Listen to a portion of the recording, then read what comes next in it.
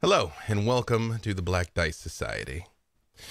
Valentine, as these undead horrors have come stampeding out of the mists, attacking you, your one true friend Tatiana, and these other strangers that you're coming to know.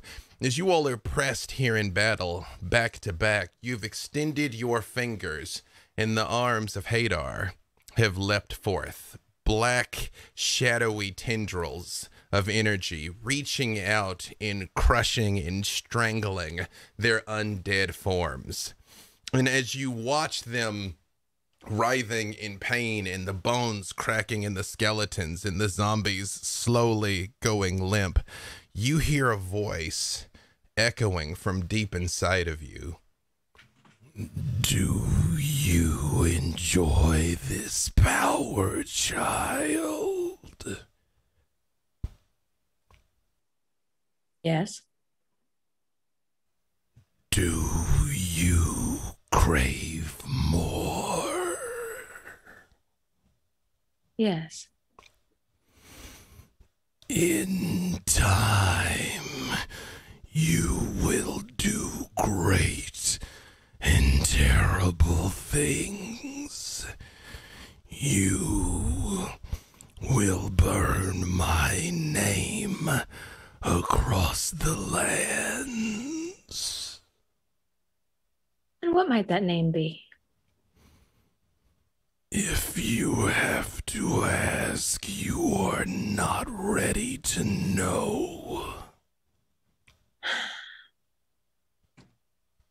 I'm just gonna kind of like try and shake my eyes back to normal because they were like glossed over from using my abilities, and just kind of like I have prepared a helper for you. You embark on a dangerous task. You need something to watch your back. I have someone to watch my back. I said something. I will say I prefer my route, but I don't think I have a choice in the matter. You do not, but you will see my wisdom in time. Besides, Tatiana already has enough to worry about now. Excellent.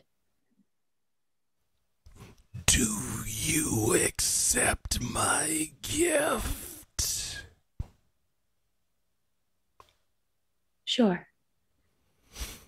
Then you are blessed now. In Valentine, at the base of your spine, you feel something move. Something that wasn't there before. And a sensation goes throughout your entire body that is not unpleasant, but intensely alien. Oh, well, this is definitely a pleasant state of affairs. Hello, Valentine. And is this still coming from just within my skull? This is all inside of your head, but you are 40,000% aware that this is not what was talking to you a moment ago. Excellent. Am I able to communicate with it through like messaging, or do I need to speak out loud? You can communicate with it solely internally. Excellent. Hello, I don't believe this is your place. Oh, it most certainly is my place. My name is Tregram.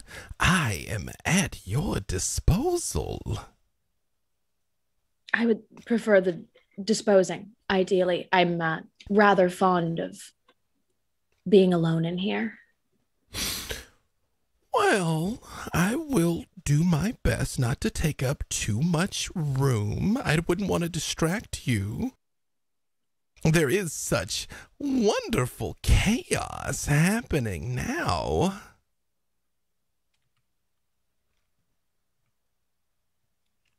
I assume you're what I was spoken to about having my back.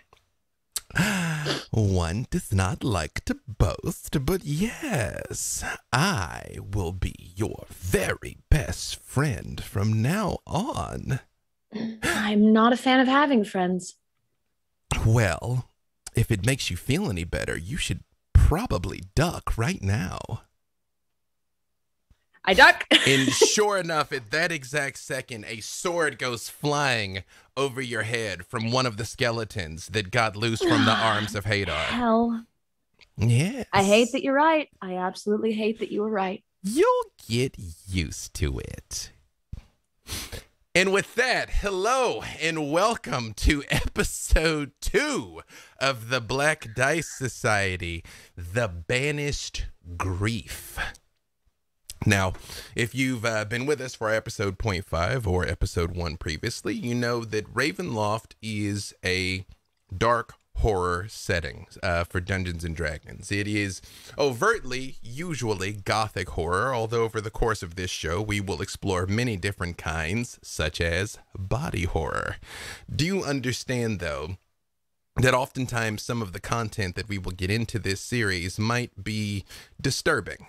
We have a system in place for the cast. I'm aware of everyone's lines and veils, and they have a way of letting me know if something is going too far. And so if we suddenly, in the middle of even mid-sentence, change directions, maybe because we squeak somebody out. But that being said, be advised that some of the content will be troubling.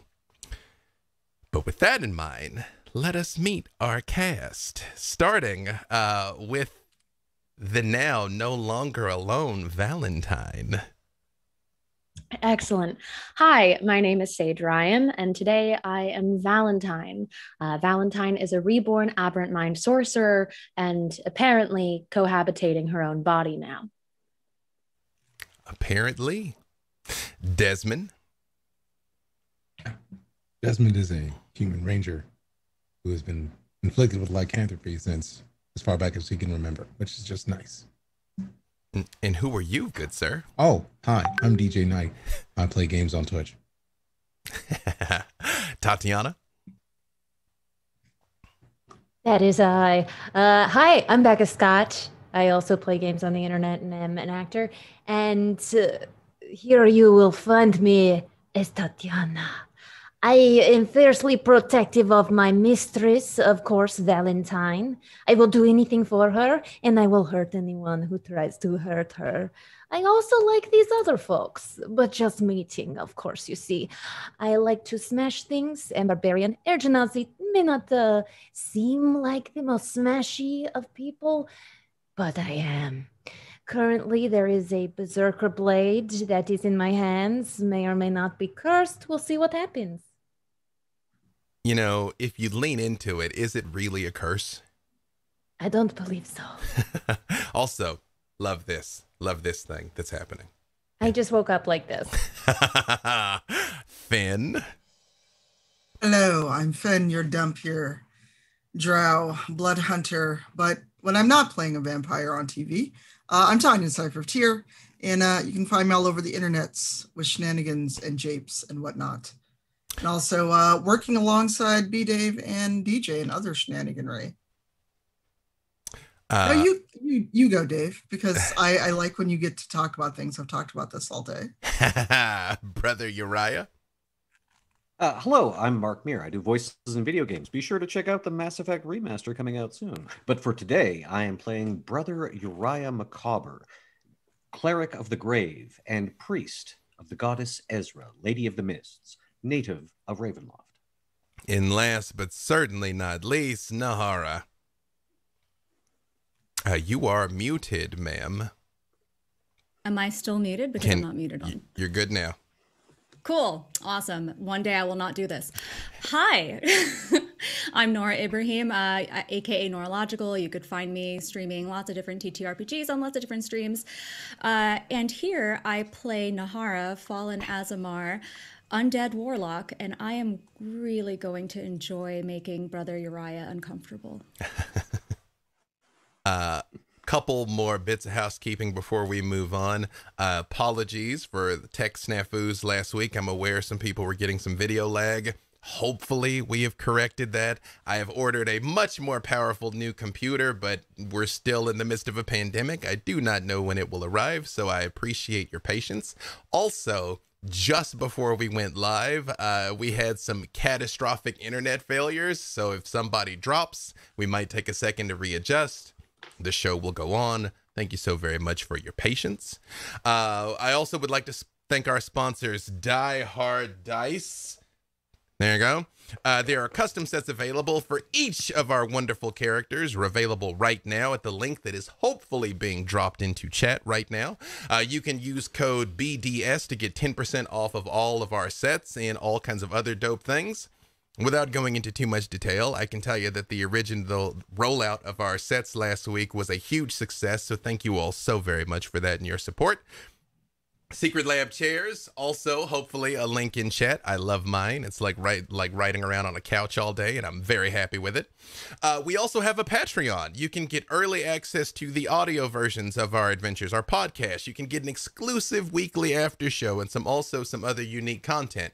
We set a sponsorship goal that if we reached it, we would do a bonus episode. And the thing that is leading right now for the bonus episode is, what if Nika had listened to them and left ahead of the wedding? What would have happened if we'd taken the road less traveled? I don't know. If that's the episode you want, that's the episode we'll do. But Fighting Pit! Fighting Pit. But possibly consider becoming a sponsor at patreon.com/The Black Dice Society. Last but certainly not least, thank you so much for the fan art. Thank you to the Devil Daisies. Thank you to everybody who submitted. If you post fan art of us, please make sure you use the hashtag Black Dice Society so we can see it, because we want to know. If you're going to take the time to draw it, we want to take the time to see it. Now with that, on with our story. You all are here, again, surrounded by these undead as these tendrils of darkness leap to life, crushing and breaking all of them around you. And Valentine seems almost like she's not even paying attention as this darkness extends out from her, and is just as quickly as you all were imperiled, your enemies are all defeated and their bodies drop crushed and broken to the ground.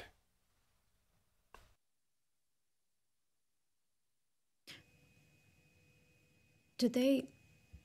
What happened? I was about to crush them all into bones. It's fine, I've got it. But Valentine, please, leave me something to kill next time. Thank you so much. I cast around with my eyes of the grave. Do I detect any further undead?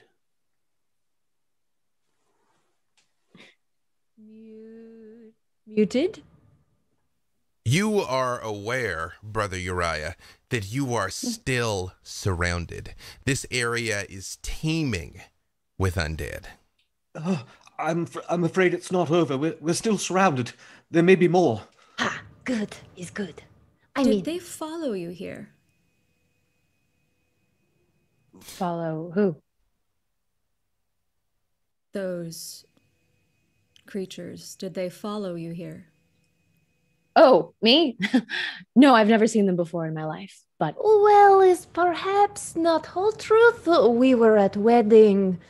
Very mysterious man with dark rose emblem. I am... Valentine, I am branded.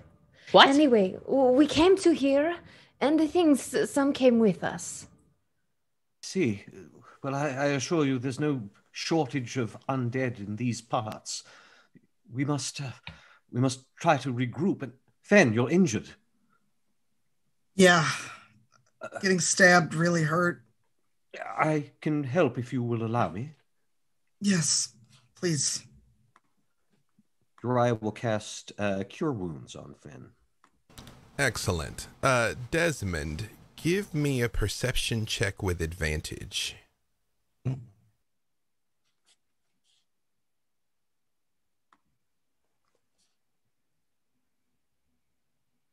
I didn't roll an advantage, so rolling with advantage. If you're using D&D, if you're using D&D Beyond, you can right click on it and then yep.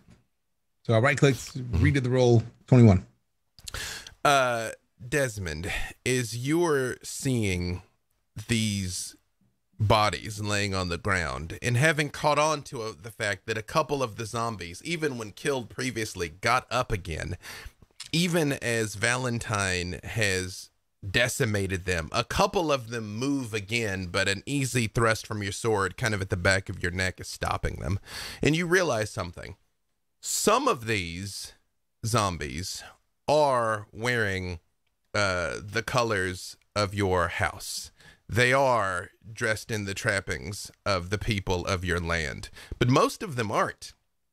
There's all kinds of different clothing. Some of them are so old that their clothes have just tattered to rags, but there's different colors, different signs and seals. Like there's no pattern to where these creatures came from. I kind of look around at everybody and just does no one else notice the bodies? At least some of them are from my home.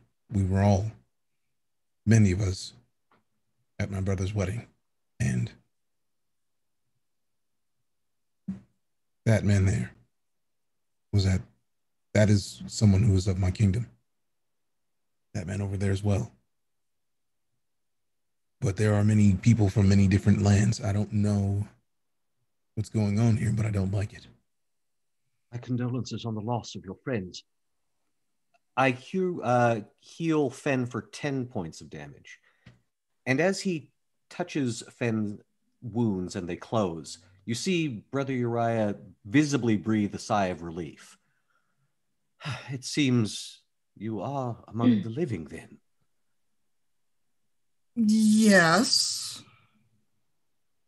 Fen and Nahara, my apologies, but well, and you as well, madam. You all seem to bear the mark of the undead. Does that alarm you? Yes, of course it does. Well, I was alive once. The evil laugh is not really calming me either. That was not my goal. Now, Valentine, just let's be nice to Brother Uriah. He did stick around to aid us. He could have run screaming into the night. That was my first instinct. Scared man, a question for you. You say these beings are undead, but have they come to hurt you? Have they stood up against the same enemies as you? Perhaps you should call them friend until something advises you differently. Indeed, I am inclined to do so, and you're all so very familiar. This may sound odd, but I dreamt all of you. Yeah. It was a house. Strange. Valentine, Desmond, and Tatiana, you all have had a day that would be charitably described as horrific. But here in this split second of sanity, it is true. There's a familiarity in this concerned face, in this drow, and in this Asimar that somehow still resonates with undeath. Their faces are familiar.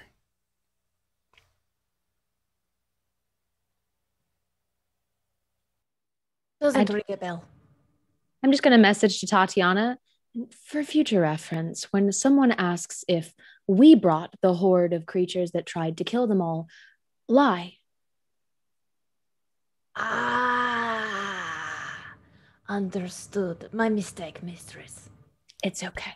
We'll get there. Valentine, you hear immediately, And that is why you need me. She is strong of arm, but perhaps lacks the proper nuance to survive in our world, Valentine. I'm perfectly fine at lying on my own. I look forward to learning from you. I look forward to ripping you out of my skull. Well, that is cruel. If not for me, that beautiful skull would be bouncing along the road like a cannonball right now.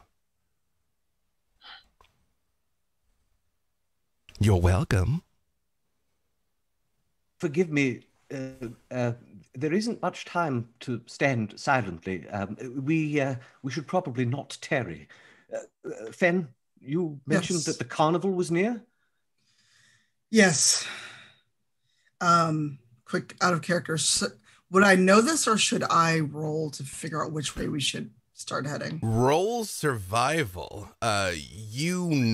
Yes, you had not ranged far from the carnival, but in the land of the mist, that doesn't necessarily mean anything. True. Oh, that's so much better. I'm glad I get advantage. 17.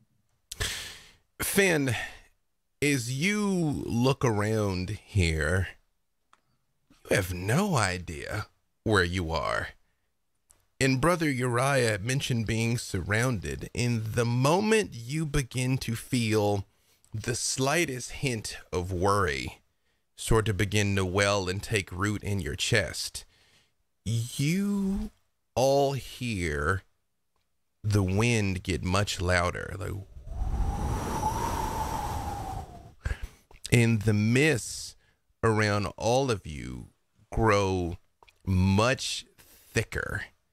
And you see lights dancing off in the distance in all different directions, in the very faint hum of an organ playing somewhere far away. Finn, this is something you've seen happen countless times. Fen just smiles. I believe the mists delivered us. Instead of us standing around wondering where the carnival is, it brought us home. Is horrible music. You Would you travel by rather- fog? Me? Yes, you travel by weather. The mists take me where I need to go. Okay. Wait, explain. Mists are means of conveyance? For some, yes. Clearly you are not from these lands, but outlanders are surprisingly common here. People get swept up by the mists, taken where the mists will. It is a force of nature, nothing that can be done about it. Right, so which way is back? We have important business. We must avenge friend's death. Fen looks at Brother Uriah with that kind of, they'll learn. Brother Hey. Uriah shakes his head softly in agreement. There's no way back right now. But what I can do is take you to the carnival, get us sustenance, get our bearings. Or would you rather keep fighting the- zombies? I leave it to Mistress to decide. And Angel Woman with Wings. Yes. My name's Nahara, Ooh. by the way. Oh, yes, Nahara. It's a lovely name. You are, in favor of going to this carnival? Well, I can't imagine us being safe where we are, and if there's strength in numbers and there's more people there, then I'm sure it would be a good idea to find some lodging. Yes, I quite agree. Let us continue our conversation in a place of safety, yes? Yes, I I'd don't like- think we should spend any more time here. I'd like to just reach out a hand to shake Nahara's. I extend mine out. Valentine. You and I Pleasure have to something meet in you. common, don't we? And I just wink back to her. We do. Desmond, I'm very sorry that such a joyous occasion was cut short by such an awful tragedy. Thank you. I'm just looking forward to finding out what happened. Finn, Brother Uriah, and Nahara, give me perception checks. And Finn, you can give it to me with advantage. Alrighty.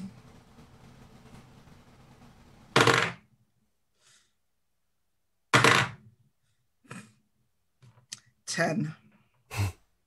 17. 12. Nahara, you notice Desmond is absolutely covered in blood. Valentine doesn't have a speck on her. She looks like she walked out of the banquet to stand in this exact spot. He is doused in blood. Tatiana looks like she's been in a fight, but on her back there are red, raised, angry welts of what looks like a fresh brand of a black rose right in the middle of her shoulder blades.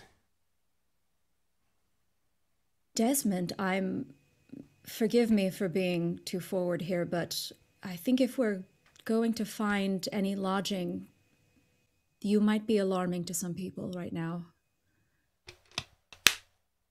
That's true. I should probably wipe down a little bit. I tried earlier. Apparently not well enough. I don't are you have injured? anything to help you, but I was injured in the battle a little bit. I think I'm fine for now, but this was from before. oh.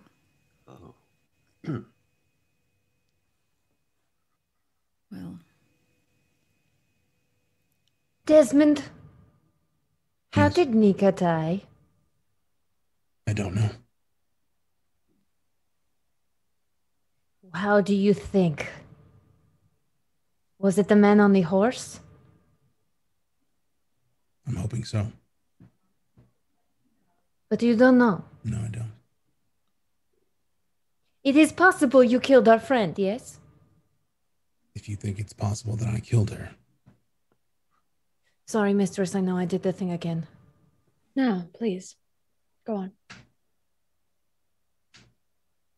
you were present. You watched our last perhaps- exchange before the wedding. And you think I could kill her. I don't think it was the you we look at now. But I think perhaps I should stand watch over you at night. For your own safety. If you so choose.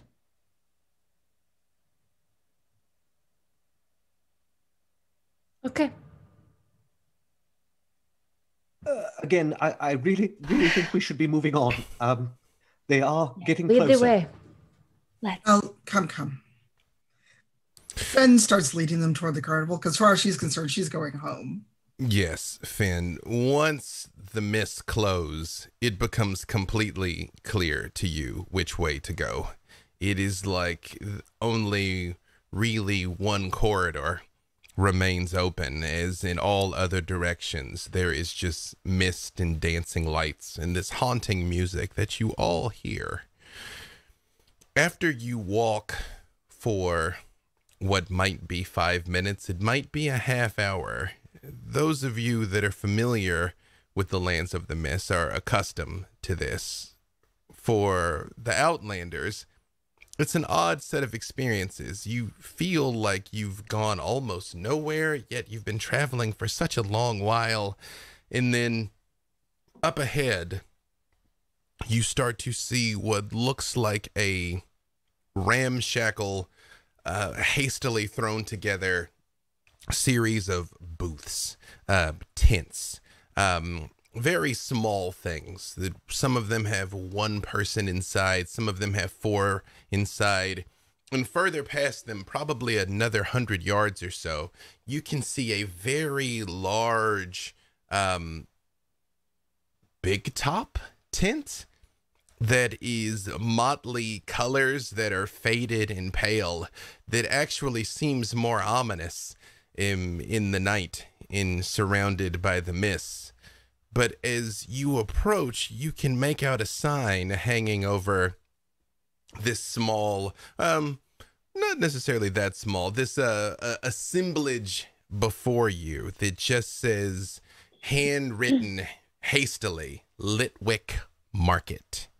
And you can see there is a path right through the middle of it, heading towards the carnival. What would you all like to do? Love a carnival. Finn just smiles and actually looks to Brother Uriah. Care to walk with me? Yes, of course. It's just as I remember it when I was a boy.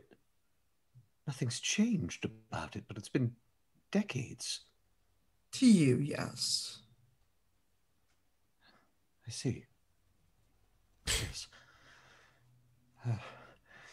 Will the master of the carnival be willing to give us shelter? If I ask, yes. I would appreciate it. Oh, come now, Uriah. I didn't let you get eaten all those years ago to just turn you over now. Of course, yes. Once again, I am in your debt.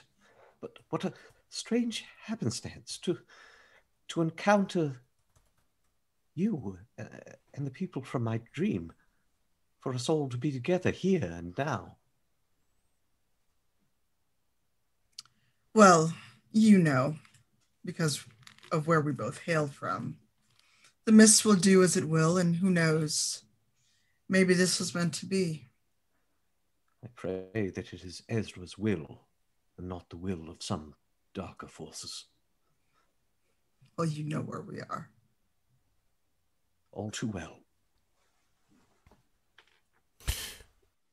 Are the rest of you saying anything as you approach this Litwick Market outside of the I'm carnival? certainly listening. Give me perception, Valentine. Actually, Excellent. Valentine, you have gained proficiency in perception. So you can add your full proficiency bonus. Because as you sort of open up, you hear that small voice of Tregrum speak up.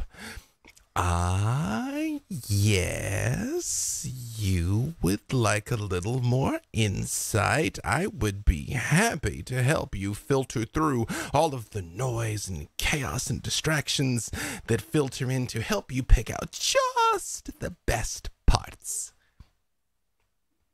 All right. It's a 17. Assume you heard everything they just said. Excellent. Also, with a 17, you hear whispering in activity up ahead in Litwick Market. Like, people are essentially aware of the fact that new patrons are coming. Like, you hear stands opening up, like big sticks coming out and kind of pushing out an overhang over the walkway, kind of pots and pans clanging, incense being lit. Like, they're definitely preparing for you all to walk through here. I put an arm out for Tatiana. Looks like things are just getting started. Do we think it is safe? I have never been to a carnival before. Should I be ready for fighting? No. Oh, yes, of course. I mean, I have been to small carnivals, just never. No, I've never been to a carnival. Do you things stay relatively peaceful around here? For the most part. Of course, unless, of course, you try to cheat one of the carnies. Yes, of course. How long have you been with them? A while. You also hear a sad puppy off in the distance. We must help this puppy. I'm like, new missions, side quests, help the sad puppy. Tatiana, the moment you sort of say out loud, is it safe here? I don't know what to expect. All of you hear voices start coming from the market. From no one in particular. You're aware of people moving around in things, but it just sort of echoes out from nowhere in particular. Oh, we have whatever you wish for here, whatever you like. We have many wonders and desires you cannot find anywhere else. Yes, we can tell you secrets. Desmond, what happened to your mother? Or your brother? Nahara, you could learn what came before. Or Tatiana, what comes after. Valentine, who killed everything you ever loved? Uriah, who you really serve? And all at once, Finn, who really rules the carnival. And then there's silence. I shall brook no blasphemy. I want none of these lies. I'll take some blasphemy. How did they know? If it was a parlor trick, how would they know? I don't know about your life, but it's not exactly an underground secret that my entire family was very publicly murdered, so I'm not terribly concerned. Mistress, are you sure that we can trust them? You know, Oh, no. someone may be after you. Oh, dear, I'm so sorry. Your entire family. Yes, My That's condolences. thank you.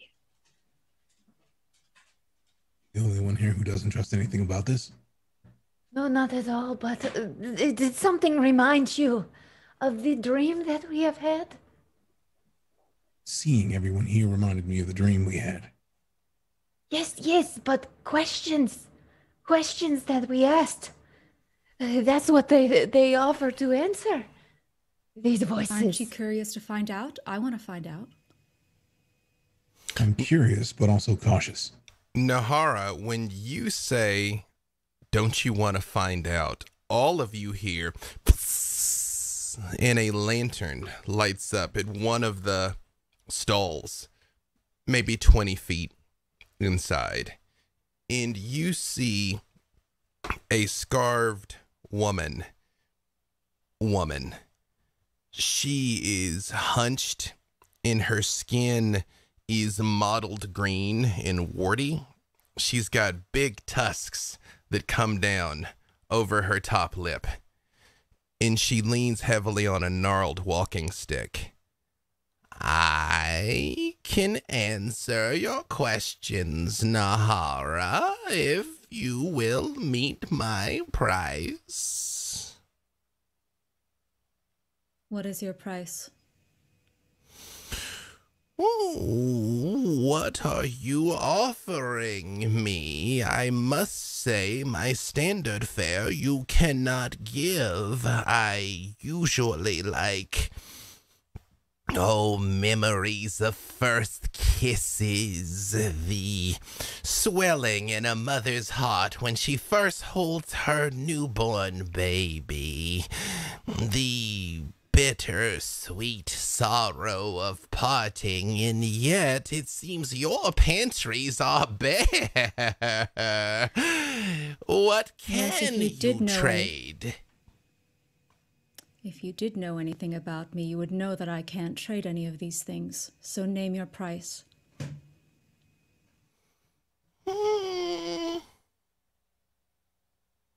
What brings you joy? Tell me. I close my eyes and try to think back on any joyous memory. You Am I able to? You tell me what's comes to Nahara's mind is joy. Joy is a fleeting and many-headed thing. Perhaps it is something that truly happened to her. Perhaps it is simply a fond daydream. What is joyful for Nahara. I have a vague longing to hold someone's hand, a certain person. I just can remember feeling sunshine on my face. And that's it. I can't remember anything else. Yes, that will in fact do. And you see a gate creaks open, and she says, in exchange for this memory, I will tell you what has come before, and perhaps I might give you the tiniest taste of what comes after. Come, sit. And she does kind of, yeah. Okay. I was just saying, she does sort of like go in and just like plop down on some pillows that she has set up. Yeah, you know how people like tuck in their clothes when they go to sit down, but I like kind of flurl out my wings so I'm like comfortable sitting. As Nahara goes to sit down, Brother Uriah just leans in and says, Nahara, I beg of you, be cautious.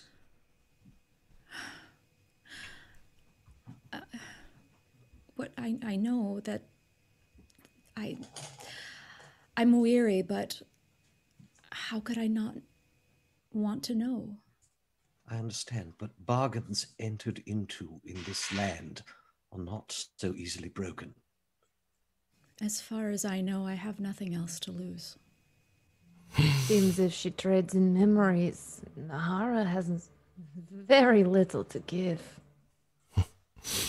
It's true. This old woman looks up at you, Tatiana, and she says, your memory's far richer. Your blue skin is a tapestry of scars and trauma that you bear so proudly. Thank you. Would you like to know not just who, but what pursues you now? Who has blessed you with his mark? And before you can answer, Tatiana, from behind you, another booth like gets pulled open, and you see what at first you think is a very tall tiefling, and it takes a second for you to recognize that that's not a normal tiefling. He stands about 7.5 feet tall and has very large horns that curve backwards. And he goes, oi, oi, oi, oi, oi, hag. No, taking it all for yourself. Yes, Tatiana, I too could answer this for you. And the hag reaches out and takes your hand, Nahara, and says, yes, well, this one is mine. You all hear me? This one is mine. Fine, if you all can observe if you wish, or make your own bargains. And this towering tiefling looks at you, Tatiana. It's not often that you run into sentients that are taller than you. And he goes, whoa, what you say then, huh? I'm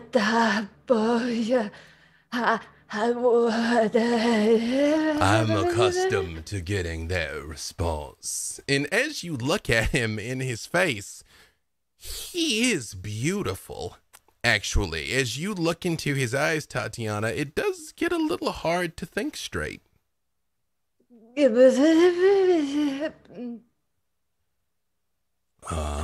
put a hand on Valentine's shoulder to stand, not swoon. Mm-hmm. Mm-hmm. You'll be all right. Yes, maybe once more with your words. Hello. Would you fancy a cup of tea, ma'am? I think good. I got something that should fit in Air Genasi's palate. Yeah, and he does turn and start rummaging through some things. While he's doing this, The hag reaches forward and she hands you a small crystal, Nahara. And she says, deposit the memory, hence, and we shall begin. I just slowly look down at it and contemplate that this is the last thing that I have left to hold on to, because everything else was already taken away from me. But I have to know. And so I do as she says. And you become aware while you're holding on to this, Nahara, that sensation, the longing doesn't depart, but it's the memory of the warmth that you are hearkening back to. That is what goes into the crystal. The peace and contentment, the connection, all goes in. And she takes it, and she just looks at it for a second, and you see she drops it in a cauldron behind her, and you hear it clatter over what are probably many, many more such gems.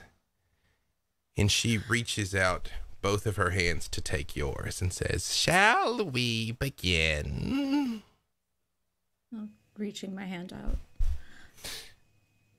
As she takes your hand, the first thing that you'll notice is the power in her hands. She seems like this hunched old worn thing, but although she doesn't hurt you when she holds on, you become quickly aware of the fact that if she didn't want you to get away, you probably couldn't. And she looks at you for a moment, and her eyes begin to glow with a bright blue. And a third blue eye opens on her forehead that all of you can see. And she goes, falling for so long, again and again. How many times have you done this? Even you don't remember. No. I lose count at 13. But you have a chance now, child. This could be your last incarnation. The problem is, you are not whole. What do you mean? You are not just you. You are only a piece of yourself. You must find a way to reclaim the others. But, oh no. He knows. He knows. Ooh. And she jumps back and lets go of your hand. And she like fumbles into the container and knocks it over. And she desperately scrambles for the crystal you gave her. And she picks it up and she just like pushes it back to your chest, Nahara. Take it. Well, I want no part of this. No. Well, you promised you'd tell me. Who's he? The deal is closed. The shop is closed. And she pushes Well, you wait. out and pulls her thing back down.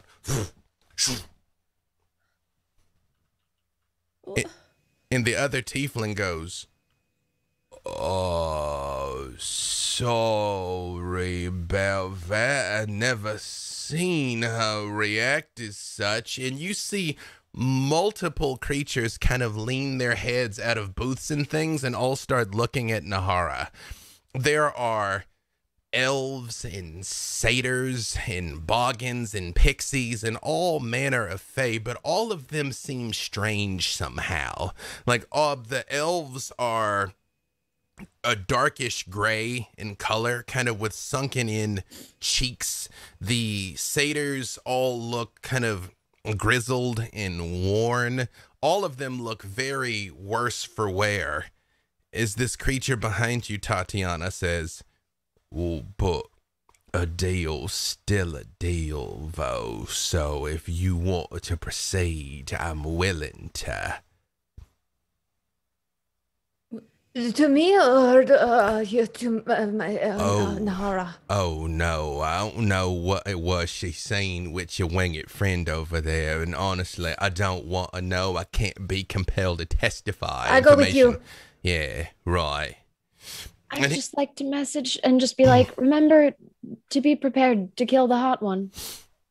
I turn quickly as the tiefling hopefully has turned to lead me somewhere, and I turn down to Valentine and bend down and say, slap my face, quickly. I slap her. Yes, okay. Be prepared to kill. Got it.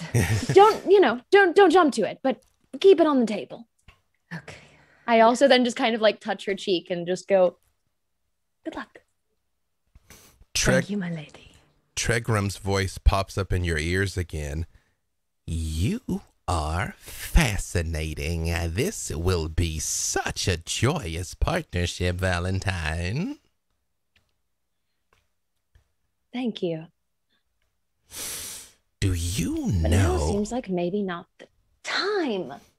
Oh, but here's the problem. You don't know how much I have to offer you. If you simply wait to ask, you'll miss out on so many wonderful opportunities. Fine, fine. He's probably not going to kill your friend anyway. Do you know something? Many things. Do you know something about the hot tiefling that is taking off with my only friend?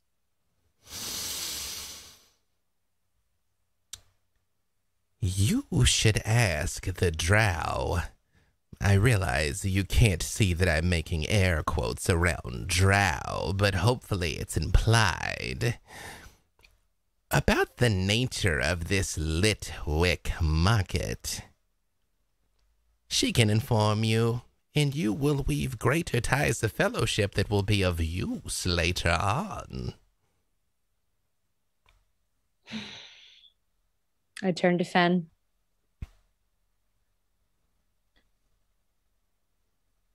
Seems like you might know more about this place here than the rest of us, and my only existing human that I care for is currently taking off with a large devil man. Is there any insight you could potentially provide? Ben looks down at her nails and then back at Valentine. Oh, so now you want to listen to me? Yes? Oh, he's fine. He just flirts with anything that can move. And Tatiana is more his style. She'll be fine if she remembers how to talk. Well, no promises there, but... And she's not a devil, man. I'm sure you've seen tieflings before. I don't think that I would describe this man as your run-of-the-mill tiefling. No, but he's not a devil either. I can assure you he is no devil. I've seen them. I hope you're right. Oh, besides, if any harm does come to Tatiana, he would answer to me. I like that. Would it make you feel better if I went and knocked on the door and reminded him of who he will speak with if anything does happen to her? Oh, I wouldn't want to interrupt. Well, it's not interrupting if we're making sure they're safe. I could stand to peek by and see what happens. You stay here. You'll be able to see me. Fine. Fen goes and knocks gently. Busy. I know that you're busy in there. A word before you are too busy to come to the door. A moment later, from down near the base of the tent, the door, the flap kind of like flaps open, and you see he just like pokes his head out and looks around. He's like, "Oi, how am I supposed to do legitimate business if you?" And he sees it's you, Finn, and he goes, "Lady Finn, hello." Hello. I'm not stopping you from doing legitimate business. Just delivering a slight reminder that they are here as my guests. Are you clear what that means? Oh, do you mean there's guests of you or guests of the carnival proper? Consider it both. Well, that does make things different and perhaps less fun, but Oh, have fun. Just if any hair is harmed on her blue skin or a hair out of place, I will come to see you. Hello. I also hear conversation. I will kill him if it's needed, but Finn, very much appreciate concern. Oh, you're not from here, there, Tatiana. I've got you. Right. You know, it's true. It's for you get the first time treatment. And you see Finn, he looks at you and smiles, and you see his fangs get visibly smaller when he says that. Good. And I smile and mine get longer. You will make sure the boss lady knows that I was cooperative, right? Cooperative and gentlemanly as always. Never let otherwise be said. And he pulls the tent back closed. Brother Uriah, having witnessed both the hag hastily ejecting Nahara and this odd creature taking away Tatiana, what is Brother Uriah doing during all of this? You are muted, Brother Uriah. Cool. Please, that's Brother Uriah. It's Brother Uriah. Brother Uriah actually approaches Desmond and just sort of gingerly comes up to him and says, "Excuse me, Desmond?" Yes. You said you were injured. I fear I've exhausted my spells for the moment, but I am trained as a healer. I could take a look at them. It's best you clean those wounds, especially if you received them from the undead. You could be prone to infection. Okay, I appreciate that. Of course. I'll make a medicine roll, I guess, because as I mentioned, all spells are gone for right now. Being first level is so fun. Squishy babies. That's a 7 on the medicine roll, so I rolled low. What you do know, Brother Uriah, is two things. The wounds that you just saw him get with your own eyes are already beginning to knit. That's not possible. He's already recovered more than any man should have been able to. You also know, although not unlike Tatiana, his body is a tapestry of scars and wounds. There's no sign of any damage on him that should have resulted in all of the blood you saw on him. That's not his blood. As Uriah begins probing the wounds and then seeing they're probably even healing in front of his eyes, he sort of steps back and goes, yes, I assume this is a result of your aforementioned condition? Yes. Something like that. You do have a quite a bit of blood on you. That happens on occasion. I assume this was from one of your foes? I would hope so. You'd hope so. You're not sure? Not at all, brother. Not at all. I see. Which is rare for me at this point. I've had this infliction for a good amount of time. I'm used to having control fully. So this is just as interesting for me as it is for you. Believe me. If you are from somewhere other than here, you should know that those afflicted with your condition very rarely maintain control here. That's good to know. Yes. And I appreciate your help right now. That's probably a good memory to have. Of course. If I can't have control, then I can remember my friends, right?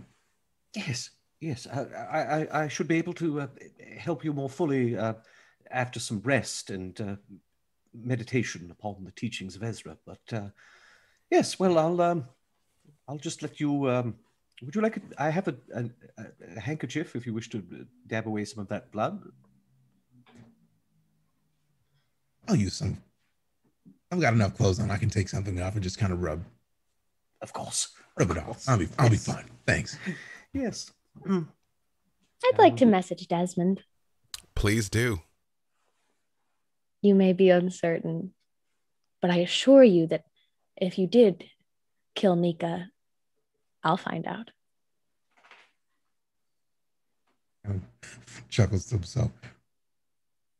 If I killed Nika, by all means, find out, because I would love to know. Then I'll have some conversations to have with a few people.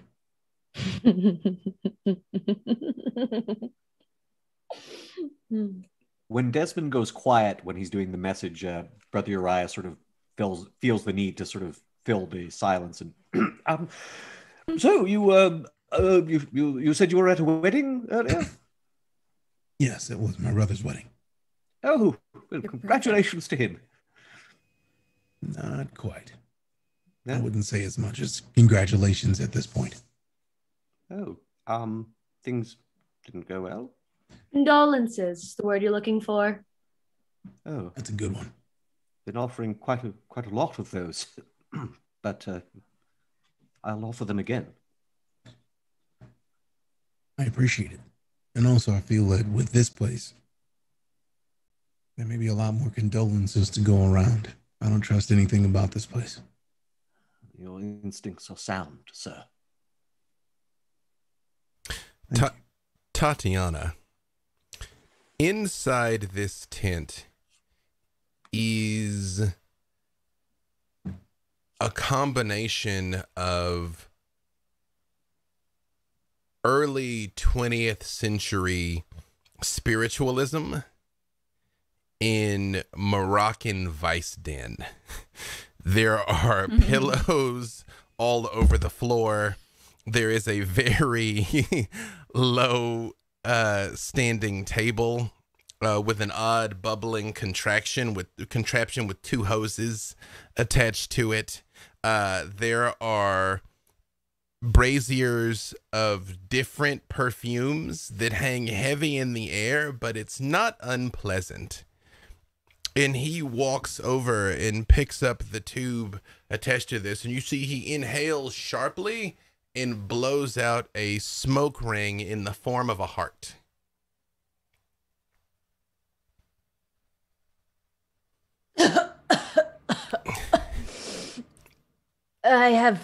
You have offered me information, and you are just a normal creature, and I will get this information from you the same way I will get from anyone. You give it to me, or I will take it from you. You know what being looks for me? Oh, if I'm not forthcoming, you promise to force it out of me? I want to playfully kick his feet out from under him. Hopefully he falls onto some pillows, and then I will straddle him and put one arm across his neck. Oh, yeah. All right. All right. What is your name? Carador. Carador? Yeah. Carador. It's a fine name. It's not Carador. Carador. You know, normally, oh, yeah, just keep that elbow right there. That's you. That lets you know you're alive. That does. You know. I tighten it. You see, he kind of like puts one hand on your arm like he's about to ask you to stop, and he's like, right, okay. Miss Finn out there asked me to give you the friends and family treatment, so I'ma give you better terms than I usually do. How about you don't gotta give me nothing right now? Let's just say you'll owe me a favor somewhere down the road. I'm gonna stand up off of him. I think that this is maybe what you might call a trick. I don't know this place, but my friends seem wary to provide such exchanges. I would need more terms as to what type of favor this is. Cannot write blank contract. He looks visibly disappointed when you get off of him and kind of scrambles to his feet, and he goes, "You're right to be hesitant. It is a place of trickery and fine print, and maybe if I were a lesser fae, I might take advantage of your naivete. But here's one thing that you can always count on here in the land of the Mist, milady. Self-interest. Everyone will always look out for themselves, and it's good for me to stay on her good side, because that means I'm on her good side, and honestly, it behooves me to stay on your good side. So here's what I promise.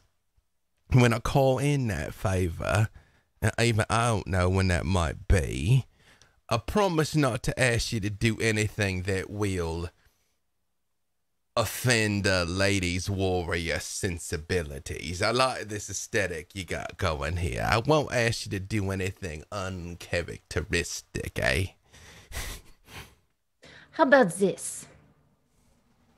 I have chances to say no to first two favors.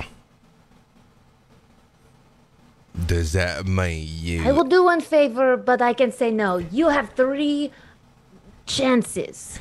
But Does that make sense? Does that mean if you turn down 1 and 2, you gotta do the 3rd one?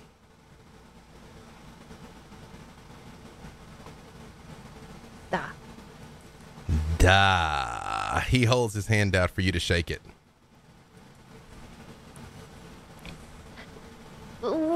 First terms of what you give me, I must make sure it is worth very good offer. You understand, when Tatiana does something, it is not done lightly. Oh, but the problem there is to me, once I say out loud what it is I gotta say, and then you're like, no, that's not worth it, and you leave, and then I done told you, you say, and then that's a loss for me. This is why we say before we shake hands. So, a being is looking for me, has put a mark on my back. Oh, yeah? Just knowing about it. You can't just give me who he is. You must give me his weakness. I will. Only if you promise me to... Now this is escalating. Yeah, now we're negotiating. You must never, ever, ever reveal to him that I'm the one that told you. Because it could be a bit of a problem for me, you know. Tatiana offers her hand. And he shakes it, and when you shake his hand, you feel heat in the palm of his hand. Like a slight burning between the palms. And he holds it up, and there's a little circle burned in the palm of his hand and yours. And he's like, deal. So, that fella back there, his name is Lord Soth. He is a tremendously powerful knight and a dark lord of his own domain, which... quite frankly, I'm not quite sure how it is you encountered him anywhere other than there. But... and he looks at you for a second and his eyes start to glow green. He's marked you. He's looking for you. He will find you. And honestly, if he does, you should probably try and run for your life. What was it he said to you? He'd give you a warrior's death when you'd earned it. Yeah, is what he said. Well, if you ever think about going to look for him, which would be quite foolish, I might add to you. I can't say I recommend it, but a deal is a deal. He's in the domain of Sithicus. At least it's supposed to be. If he's not in Sithicus, maybe you find something there that'll help you hurt him in a meaningful way. But his weak point, believe it or not, he's got the same weak point I've got. His tender heart. He might look so menacing on the outside, but he's just a sad, lonely little boy on the inside. I can relate. I bet you can. Most of the things you're gonna run into here in the mist now that you're visiting are kinda, shall we say, irredeemable. And he flashes you a very large smile. But maybe not with that one. I can't say it'd be worth your life to try. He's just as likely to gut you as listen to you, but maybe there's something in him that can be reached. Irredeemable, everything here.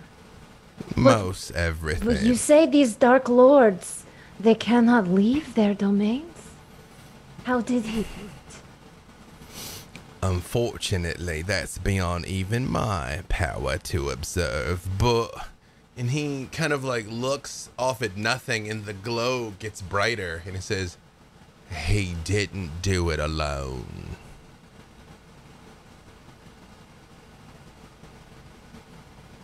Is that all you know?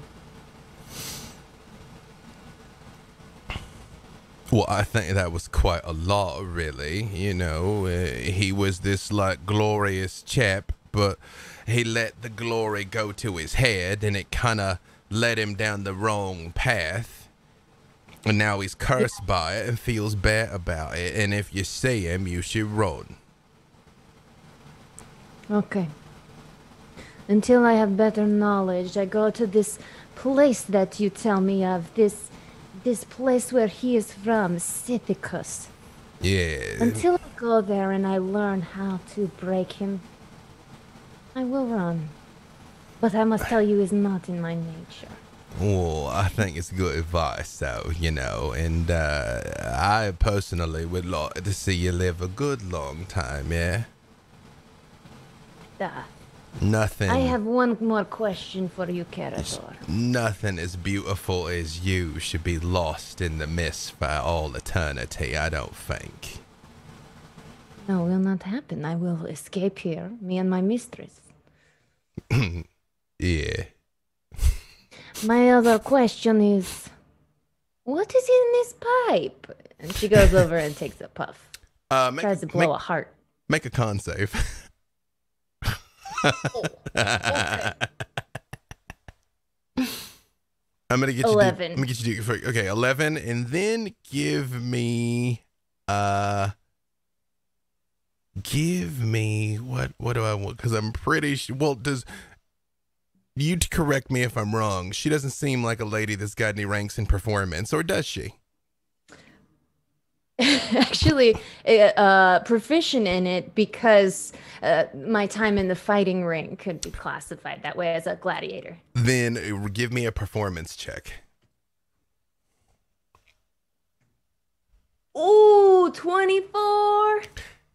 You tell me what it looks like, because it's perfection. It's better than you thought you could do. So you tell me what shape Tatiana blows out.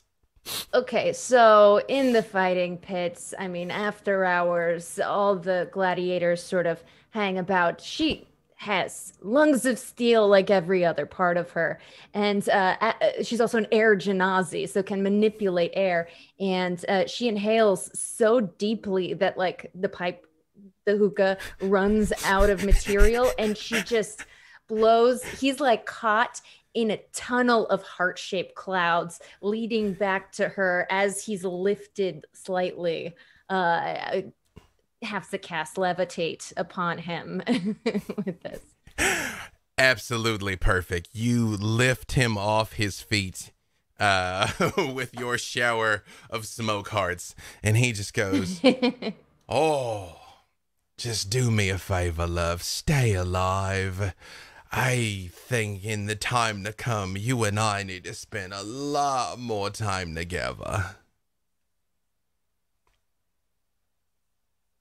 I see no one now.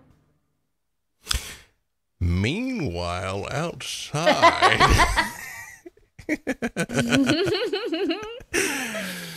fade. I see. Outside, just like you all heard the hasty opening up of a lot of these stalls, you begin to hear the hasty closing of a lot of these stalls. You hear signs coming down, curtains being drawn, flames being extinguished, and you hear the ground rumble as something very heavy is coming your direction. Like thum, thum, thum. Finn, it is a familiar booming presence to you. To the rest of you, it is no such thing. Tatiana, you are otherwise occupied. Smoke hearts. Smoke hearts. Mm-hmm. Finn looks up and is just, it's about that time. About that time. About that time for what? Oh, it's nothing. You'll be fine. No, please, do tell us what's happening.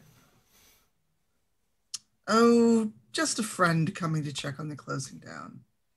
A friend. A friend. As she says So we're that, okay. For now. as she says that, you can see up ahead some of the tents and booths begin moving, like something massive is moving between them, coming your direction. You can't be serious.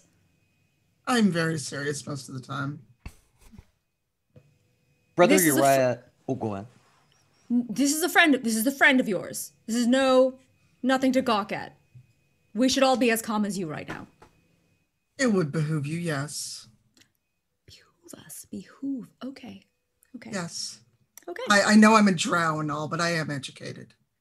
No, I trust you. I trust you implicitly. You are the one that knows your way around here. And if you say this is a friend of yours, okay. All right. This is fine. A moment later, around the corner, you see the largest man you've ever seen in your life. He stands easily 2 to 3 heads taller than a normal man and twice as wide. It is Tatiana had just waited 5 more minutes. I mean, unless she's going to be in there all night. He looks like he is absolutely carved out of concrete. But he's probably 8.5 feet tall, 500 pounds. He's got a black sort of one-piece strap over his shoulder and wears heavy fur boots and is carrying a giant mallet that looks like you would use for a strongman test of strength. And he sort of stands there and he looks around for a second and he looks down and goes, "Wagwan, Finn." I'm back. What are you doing? Why are you scaring people? No scaring people, Finn. What's it to me if they go and scurry out of the way a half-grum half-giant? Well, my associates aren't used to such wonders as our home. He looks down and he goes, new people. And he kneels down and he goes, "You can refer to me as Eremos, the half-giant." And he extends a hand out to you, Valentine. In like, your hand is like almost just on one of his fingers. And he goes, Pleasure to meet you, Mom. You are muted, Valentine. Pleasure as well. And he learns and looks at you, Nahar, and he goes, Demise deceive me as a real live angel amongst us here. Hello. And he's like, and he holds a hand out for you too to shake.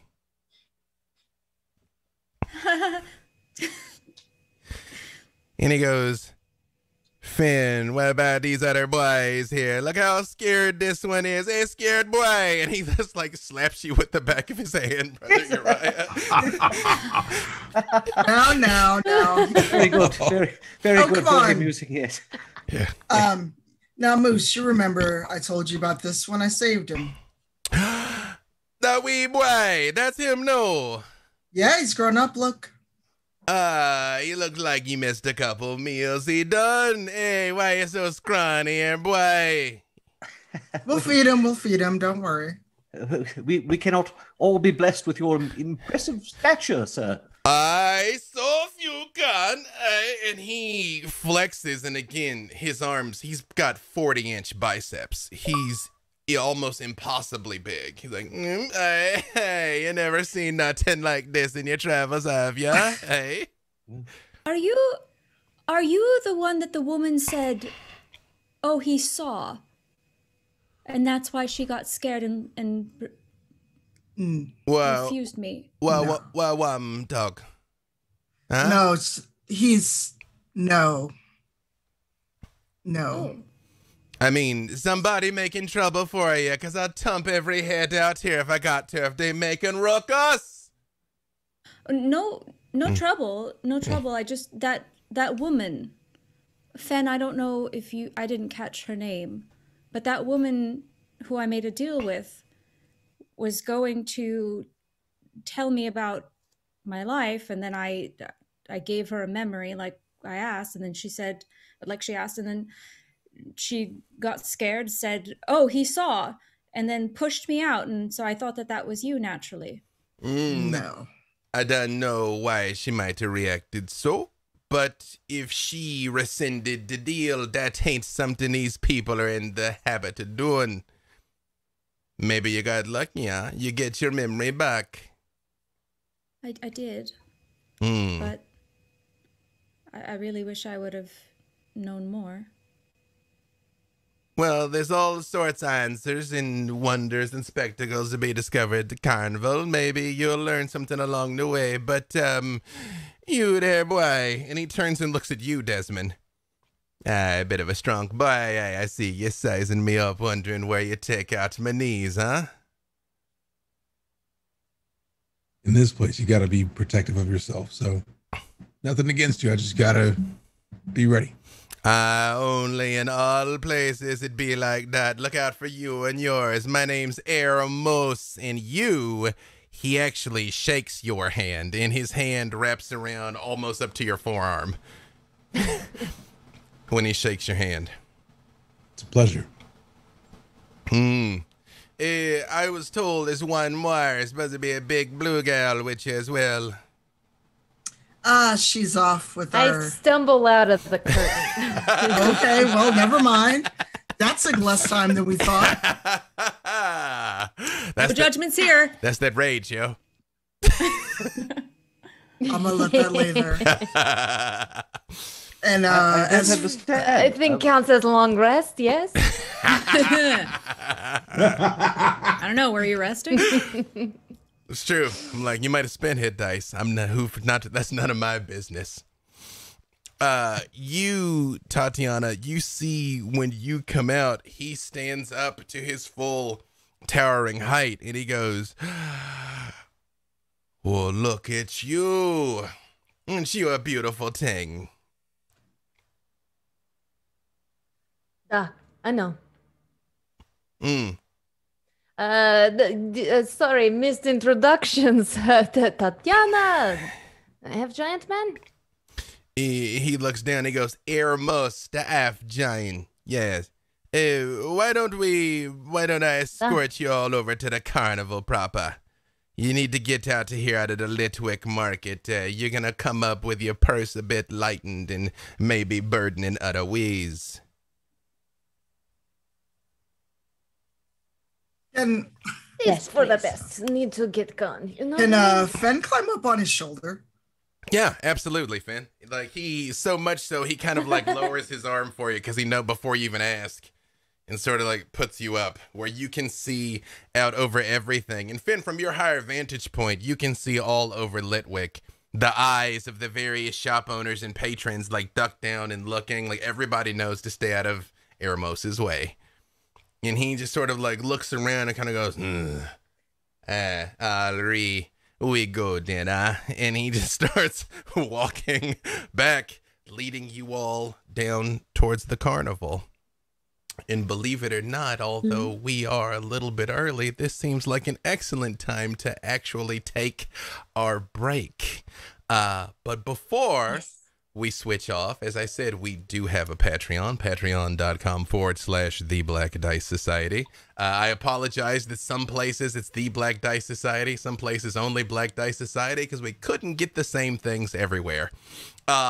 We are almost to our funding goal to have a bonus episode, but one of the tier options that is available is a shout out in the episode. So at least here in the first week, I'm going to shout out by name our Dark Lords on our Patreon, which are Alan Zozo, Aurelia Rolf, shout out to Ari, Forrest S, Graffumbly, Michael Skidmore, Robert Tremarco, Roger Ray, Thomas, another homie, shout out to Thomas, and Zort1.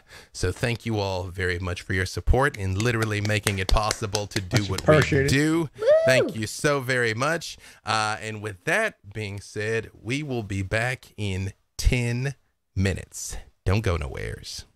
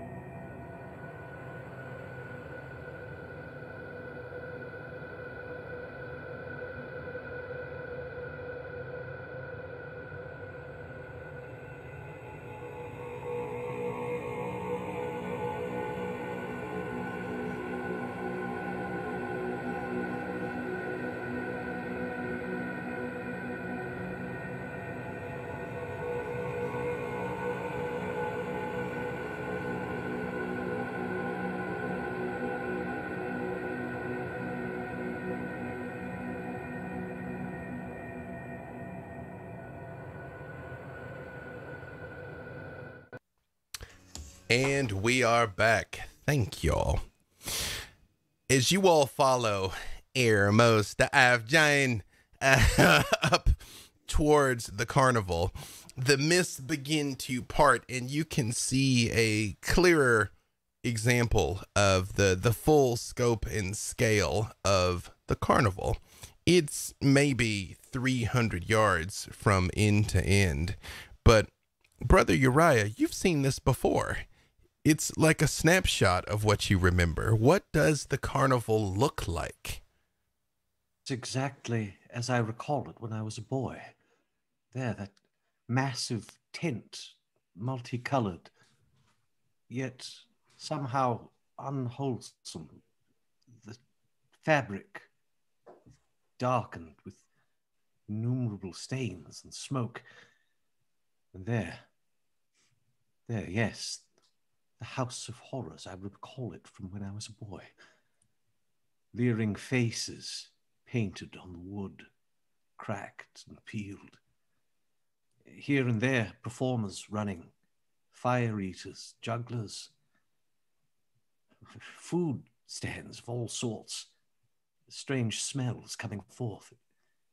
Uriah actually begins to shrink into himself a bit and unconsciously begins drifting towards Fen, even though she's up on the giant's shoulder. Would Fen notice this based on how high she is? Yeah, I mean, again, you're essentially sitting on like the roof of a one-story house, so you can still see him, and I think Finn would have a vested interest in watching him in particular. So yeah, Finn definitely notices. I tap Moose's shoulder. Hey, let me get down. I'm gonna keep an eye on my little friend here. We doing it the subtle way, or we doing it the showbiz way? Let's try for subtle. Yeah, no fun. Fine. We can do the showbiz way if you want. He goes, all right, I give you the boost and you do the flip, eh? All right. And you tell me how Finn dismounts as he holds his hands up to shoot you up into the air. What does she do?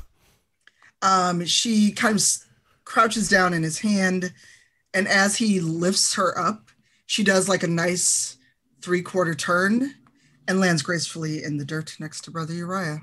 Oh. Very, very impressive. Oh, why, thank you. I just wanted to check on you.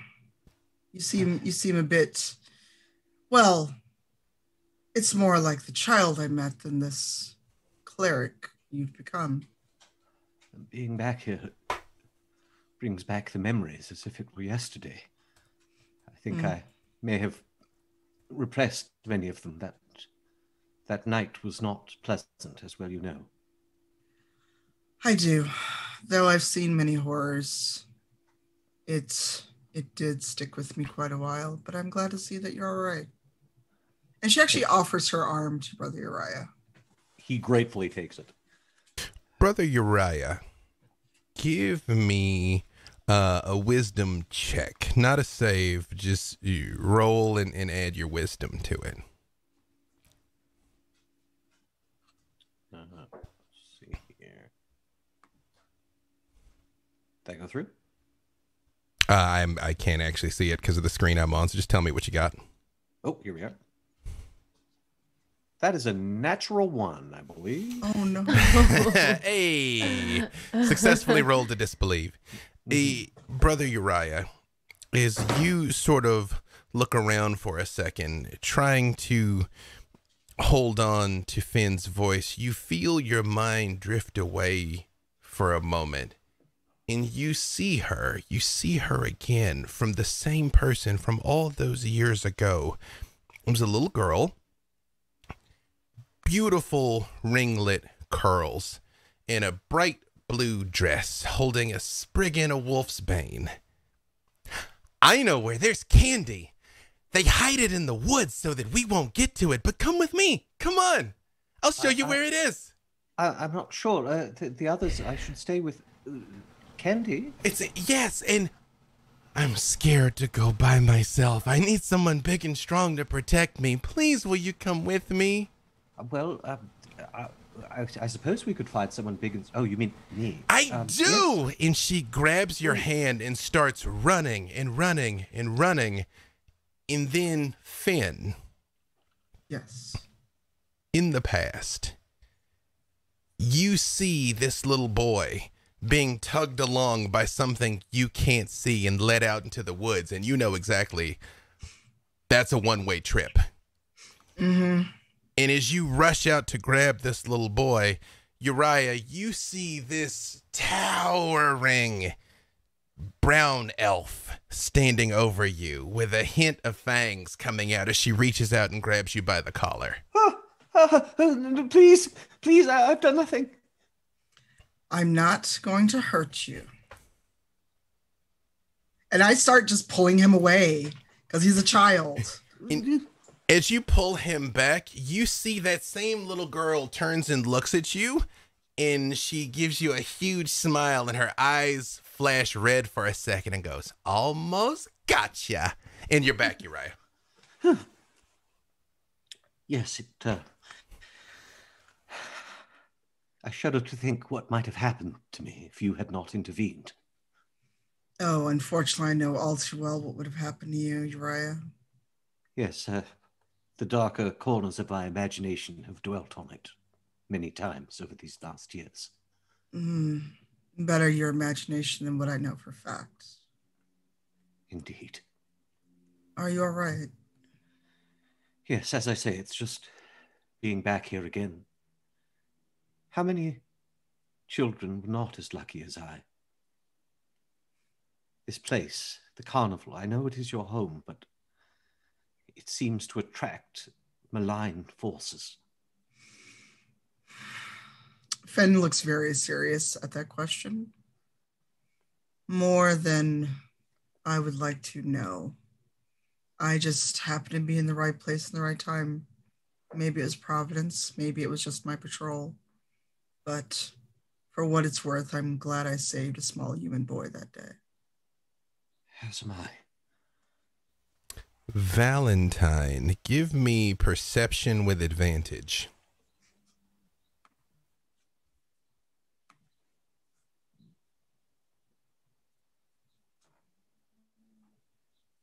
I muted myself in the middle. That's a 16. You very much clock that exchange. You clock him looking around, looking sort of towards the edge of the camp, visibly like he saw a ghost, like, and heard what he said. Noted.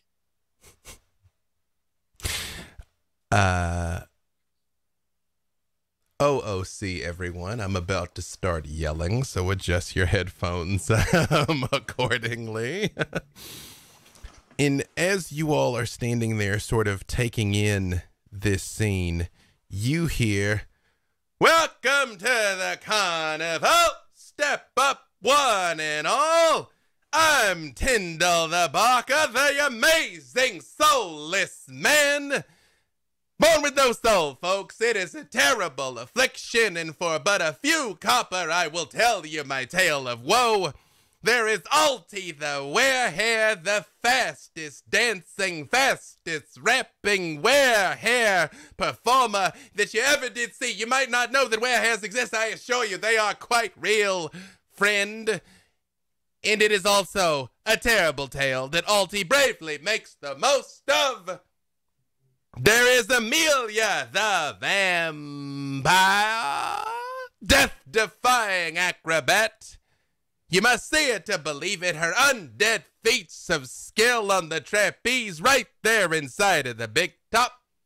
For but a few copper, you can see her expand her undead leathery wings and fly hither and yon. Charlotte the fire eater, her very blood bursts into flames, burned a man's eyebrows off right in front of you. I seen it. Don't try and touch her or steal a kiss, or you shall meet your doom. Honestly, don't try and steal a kiss from anyone here at the carnival, because that will get you on the wrong side of the boss lady, which you do not want to be, friends. I'm only soulless. That'll leave you headless. There's the organ grinder. You can place a wager to bet on what his dancing animals are. Fluffy, scaly things of all manner of providence. Perhaps some of them might have arisen outside of the eyes and the wills of the gods, but perhaps you might win some coin if you can best the organ grinder in his riddle. Celessa the snake, dancer and animal tamer extraordinaire. She has a collection of rare serpents. She herself was born a snake, magically transformed into an elf. You never seen anybody have a way with the serpents like Celesta. There's also the Hall of Horrors for those of you that have a stout constitution. I assure you, Pacali's pickled punks will perturb the most powerful among us. I must say I ran out of P words. Apparently alliteration is a function of the soul. But enjoy yourselves here at the carnival. Keep your purse closed and your minds open. Born without a soul, you say? Yes, I was. My mother traded it for dark infernal power before I was born. I don't believe you. You don't? Well, look hence. And he points to a mirror right next to him. And you see yourself in the mirror. You don't see him. He doesn't have a reflection. Ah! Ah! Ah! A fine trick. A fine trick. Are you trying to imply that Tyndall the Baka is pulling a fast one on the patrons of our fair carnival? Oh, no. I'm simply saying that you're bamboozling everyone. Bamboozled. Well, let me begin again, young lady, because it is not in my best interest to get on the wrong side of patrons. I assure you, as my friend Finn can attest, I am quite soulless, and I don't know how else to prove it to you if the testimony of your own eyes is insufficient. So much so, and you see he turns and he looks at Valentine and he stops mid-sentence when he looks at her and goes, ah. Uh-huh. A bargain for your soul, huh? Well, at least in my case, it was my mother that did such a thing. Mm-hmm. You Terrible. never seen your like before, ma'am. From whence do you hail? Me? Yeah. I've been traveling for a while now. It's not really anywhere I would consider home at this time. He looks at Nahara and Valentine and he's like, I suspect the three of us have journeyed similarly. Perhaps. I'd like to see your Hall of Horrors. Excellent. And he extends an arm to you. He's like, I'll take it. Tatiana immediately tries to stop this. Mistress, are you sure? I mean, when in mist? Hey, why don't you bring a holy man here to watch over you? You there, and the stout fellow with the shield, would you be willing to accompany these ladies, through the Hall of Horrors? Brother Uriah, don't you wish to experience the Hall of Horrors? I most certainly do not, but if my assistance is needed, I shall provide with Ezra's help. Oh, maybe you should accompany me then. I have a few questions. I've never been to carnival before. All this smoke, mirrors, do we trust? No, but it should be fun. Eremos leans down. Eremos leans down and he says, the angel speaks the truth to you, she do. Don't trust, simply enjoy. It's my life motto of being quite honest with you. Later, you come by me boot. I got one of me own, you know. You do the test of strength. Perhaps you might be able to swing me mallet proper, huh? I would not want to embarrass you. He looks at Finn and he goes, I like this one. I like this one. I get toe to toe with him and just look up at him and smile. Mm-hmm. And he just goes, ooh. Yes, Finn. That's right. This is going to be interesting. So what shall I do while you all are experiencing the Hall of Horrors? You're not coming with? I plan to just enjoy myself out here, but if you just honestly need me, I could come along. I realize I did say that all very quickly and in dramatic Carnival Barker fashion, but basically what he said is there is Tyndall the Barker, who is the soulless man, Alti the Werehair, Amelia the Vampire, Charlotte the Fire Eater, the Organ Grinder, and Celessa the Snake are the primary exhibits, the performers that are out right now. And there is, of course, the Hall of Horrors.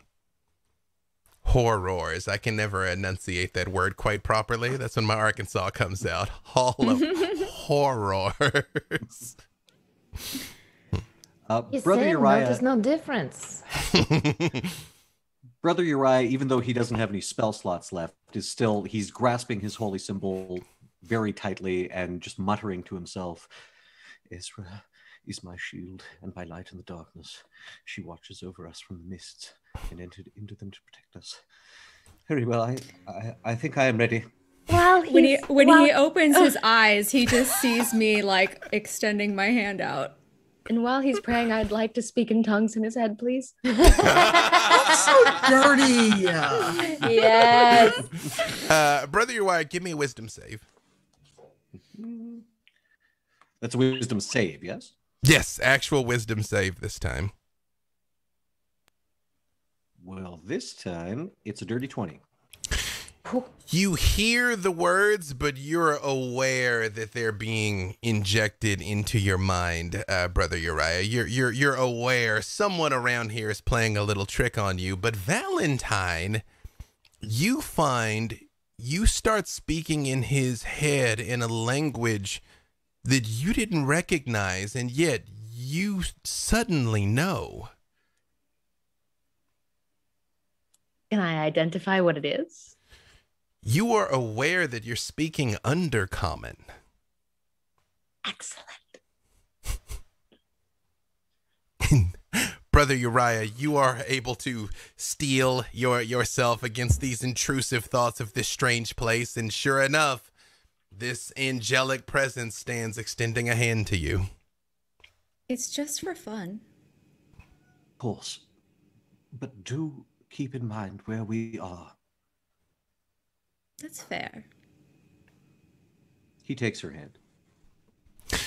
Desmond, as you see the Barker, Tyndall is escorting Valentine off, like very colorfully borderline high-stepping as he walks with her, and Nahara and Brother Uriah falling after, and presumably Tatiana not wanting to let her mistress out of her sight. What is Desmond doing? Desmond is quietly following, watching, because he doesn't trust any of this. He doesn't trust the people in the carnival, and like he just doesn't trust anything happening. He knows that he can't trust himself. He's still kind of like frazzled from the idea that he woke up bloody when, as far as he knows, he's had full control of his lycanthropy for years. So for him to wake up confused is not a normal thing. So he is just still kind of like reeling in that, but not wanting to show that. So he's just kind of like following behind the party, like quietly at a close enough distance where if it goes down, he's there, but like he doesn't like anything about this entire place. Desmond, give me a wisdom save. 17. You are aware that practically, it's been maybe 2 hours since you woke up covered in blood. It's difficult to say because time seems to be passing strangely here. And yet, almost in spite of yourself, you feel yourself kind of letting your guard down. And then it's almost like when you fall asleep and you know you can't. And you're like, no, I'm awake. Oh, man, she is eating fire. Wait, hang on. Wait, no, this place is messed up. Oh, that burlesque show is legit. Like, it's like it's almost like your hackles keep going down and you have to consciously put them back up again.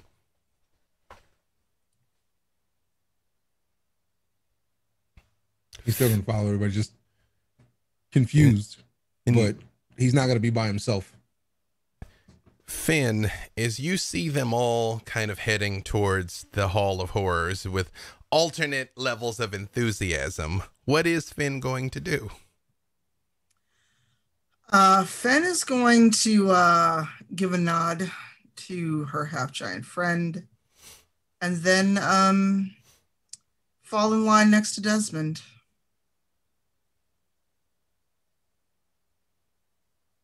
He just looks over and just, you know this place.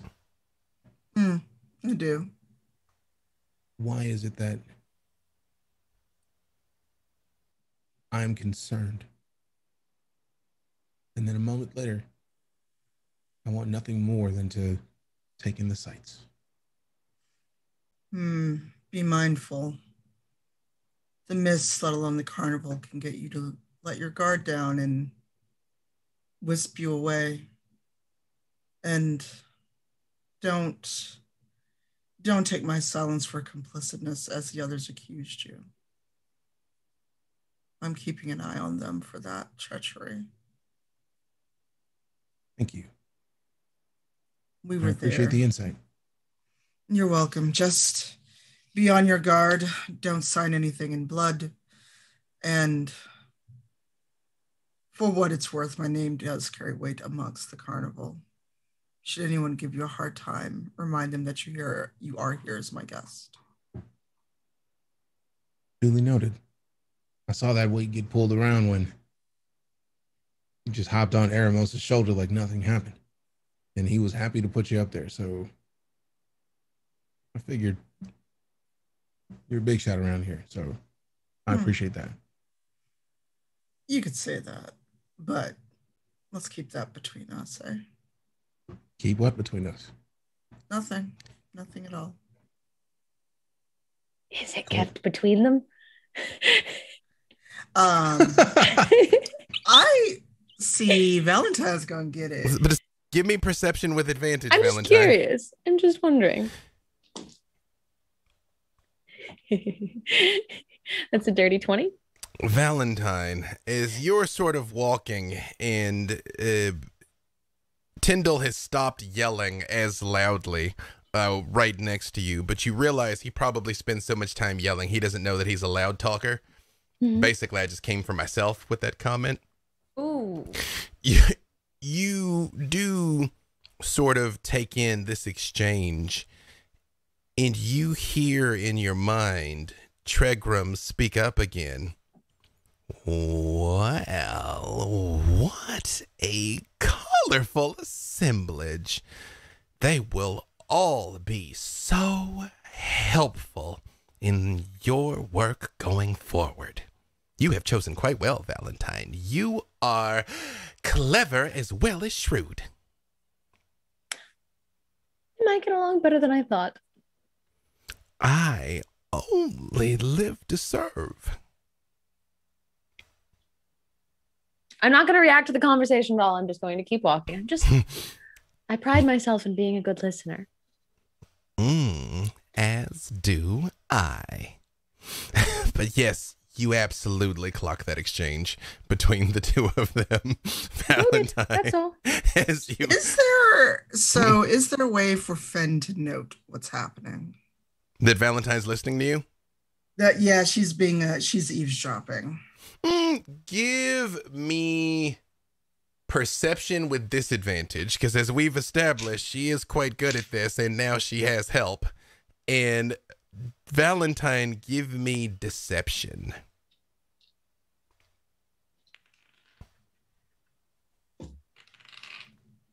I hate you. I'm sorry, that is another dirty 20. The exact same roll, different dice. Since you made me take disadvantage, it's only a 12. Social girl is social.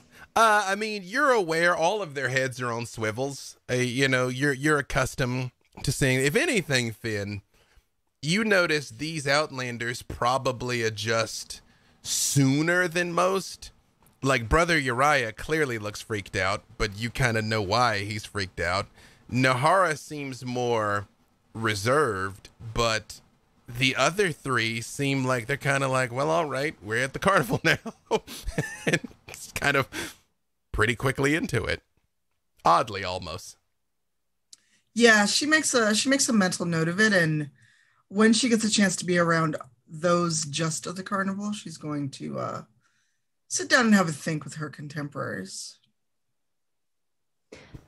As everyone's walking to the Hall of Horrors, Tatiana is going to peel off distracted by a glimpse at Amelia the vampire doing her death-defying acrobatics as she's following behind and the group is sort of pulling ahead.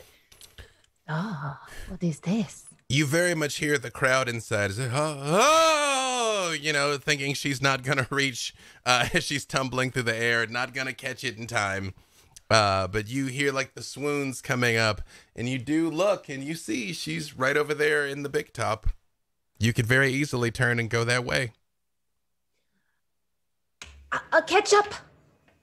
I don't know if anybody's paying attention because I was kind of behind, but I'm just impressed by, I mean, it's a skill that I sort of have, being quick on my feet. And so I've got to see someone who's better at it than me. Excellent.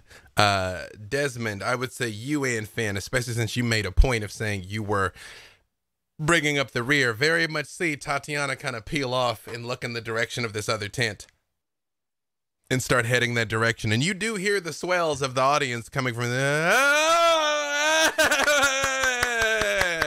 you know, coming from inside. And Finn, you know 100% that's where Amelia's performing. We're supposed to stay together. Could we be worried if she's in there alone? Have you met Tatiana? Touche. And Desmond just kind of like starts walking toward the door to see if he can find where she went. You're gonna I just yell out, "We'll catch up with you. Go." All right. Tatiana doesn't even hear it. Tunnel vision. So, am I hearing Tatiana, Desmond, and Finn are heading towards the big top where Amelia's performing, as Valentine, Nahara, and Brother Uriah are continuing on to the Hall of Horrors? I assume this is going to be much like going to a Halloween haunt where Brother Uriah is being forced to go first into every room. I intimately identify with how Brother Uriah feels about all this. As you guys get close, this is the second largest tent that you've seen here. It is, you know, 2/3 the size of the big top, the big top, and it is black, and what was probably once really nice, but again, it is worn and frayed, as all things here are. And outside there is a sign that says Professor Pacali written outside, and then underneath that, in much larger letters, Hall of Horrors. Brother Uriah, you know that name when you read Pacali. Pacali. Give me a wisdom check. Just straight up wisdom.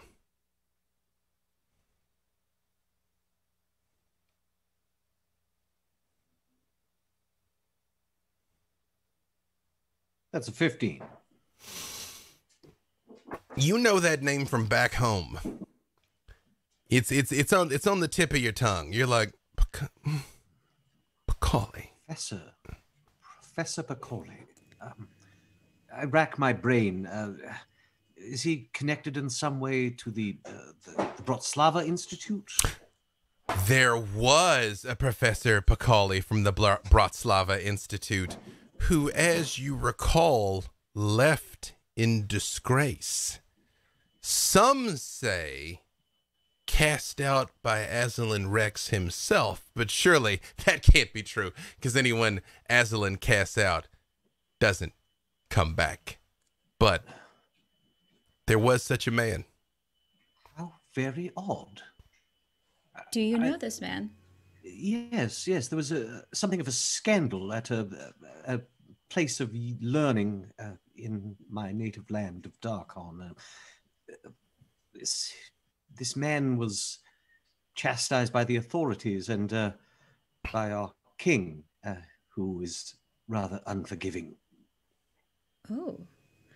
And he somehow made his way here, where we are right now, about to enter his Hall of Horrors? Yes, it's very odd. Most people who fall afoul of the government of my land tend not to survive the experience. How intriguing. Yes. Rather Shall we? unnerving. Yes, of course. And I take my wings and like as we're walking together, just kind of like envelop our just a little. It's gonna be okay. Yeah. Cloaking with the wings. Thank you. Nahara and Valentine both give me perception checks. Mm-hmm.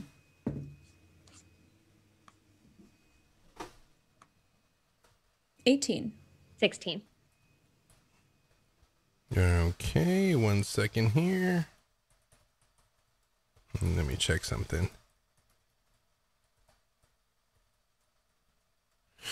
Nahara, the moment you're like, oh, yes, well, let's go, just inside the tent, just around the corner, you see something very small go, hey,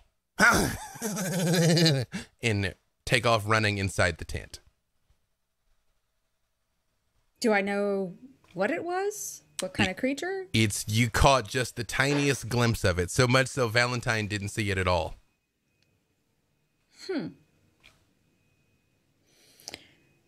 Very strange people in this land. I think that's the point. What you mean? Well, that little laughing fellow came out very small, giggled, and then ran off. What? Did Brother Did you see Uriah notice that?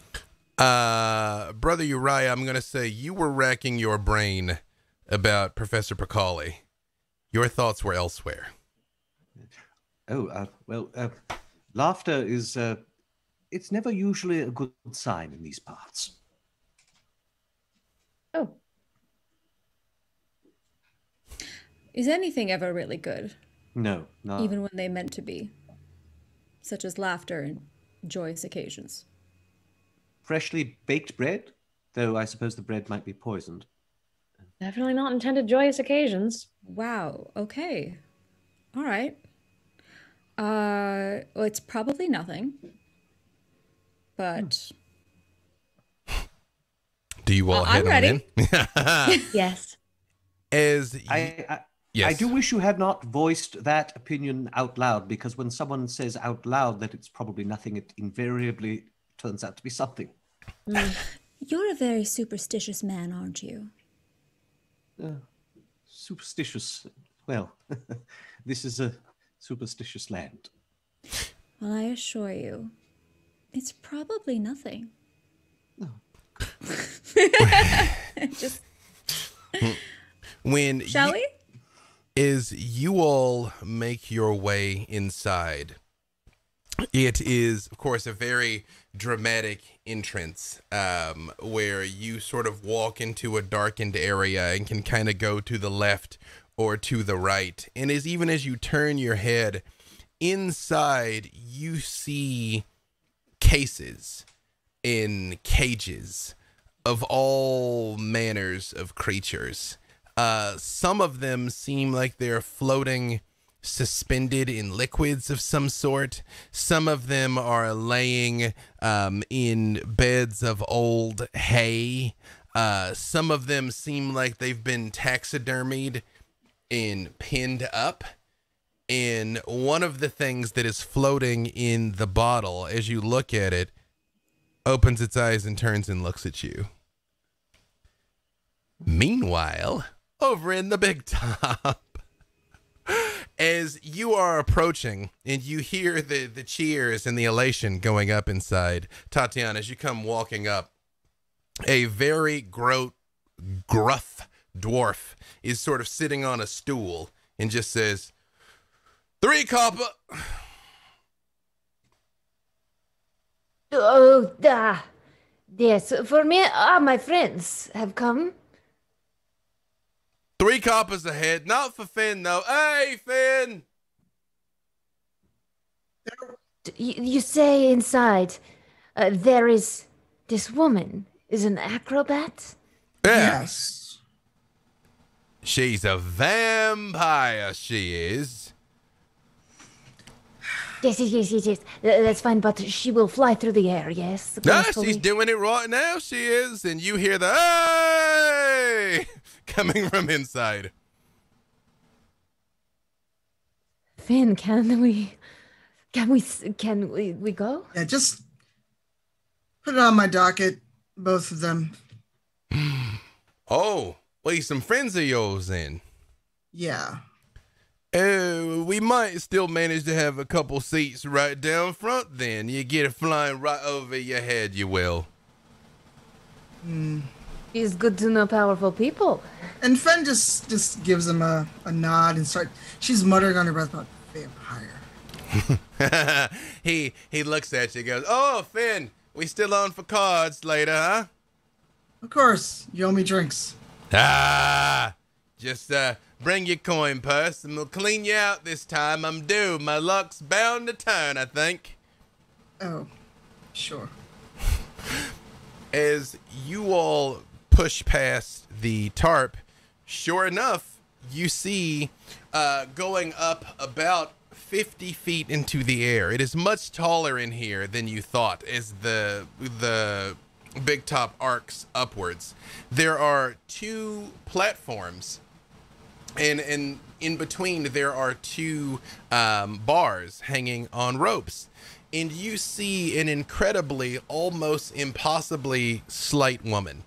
She is ashen white. Her hair is raven black and pulled back into a ponytail behind her. And as you look up, she looks down at the 2 of you being escorted down to the VIP. And she looks down at you very severely and goes,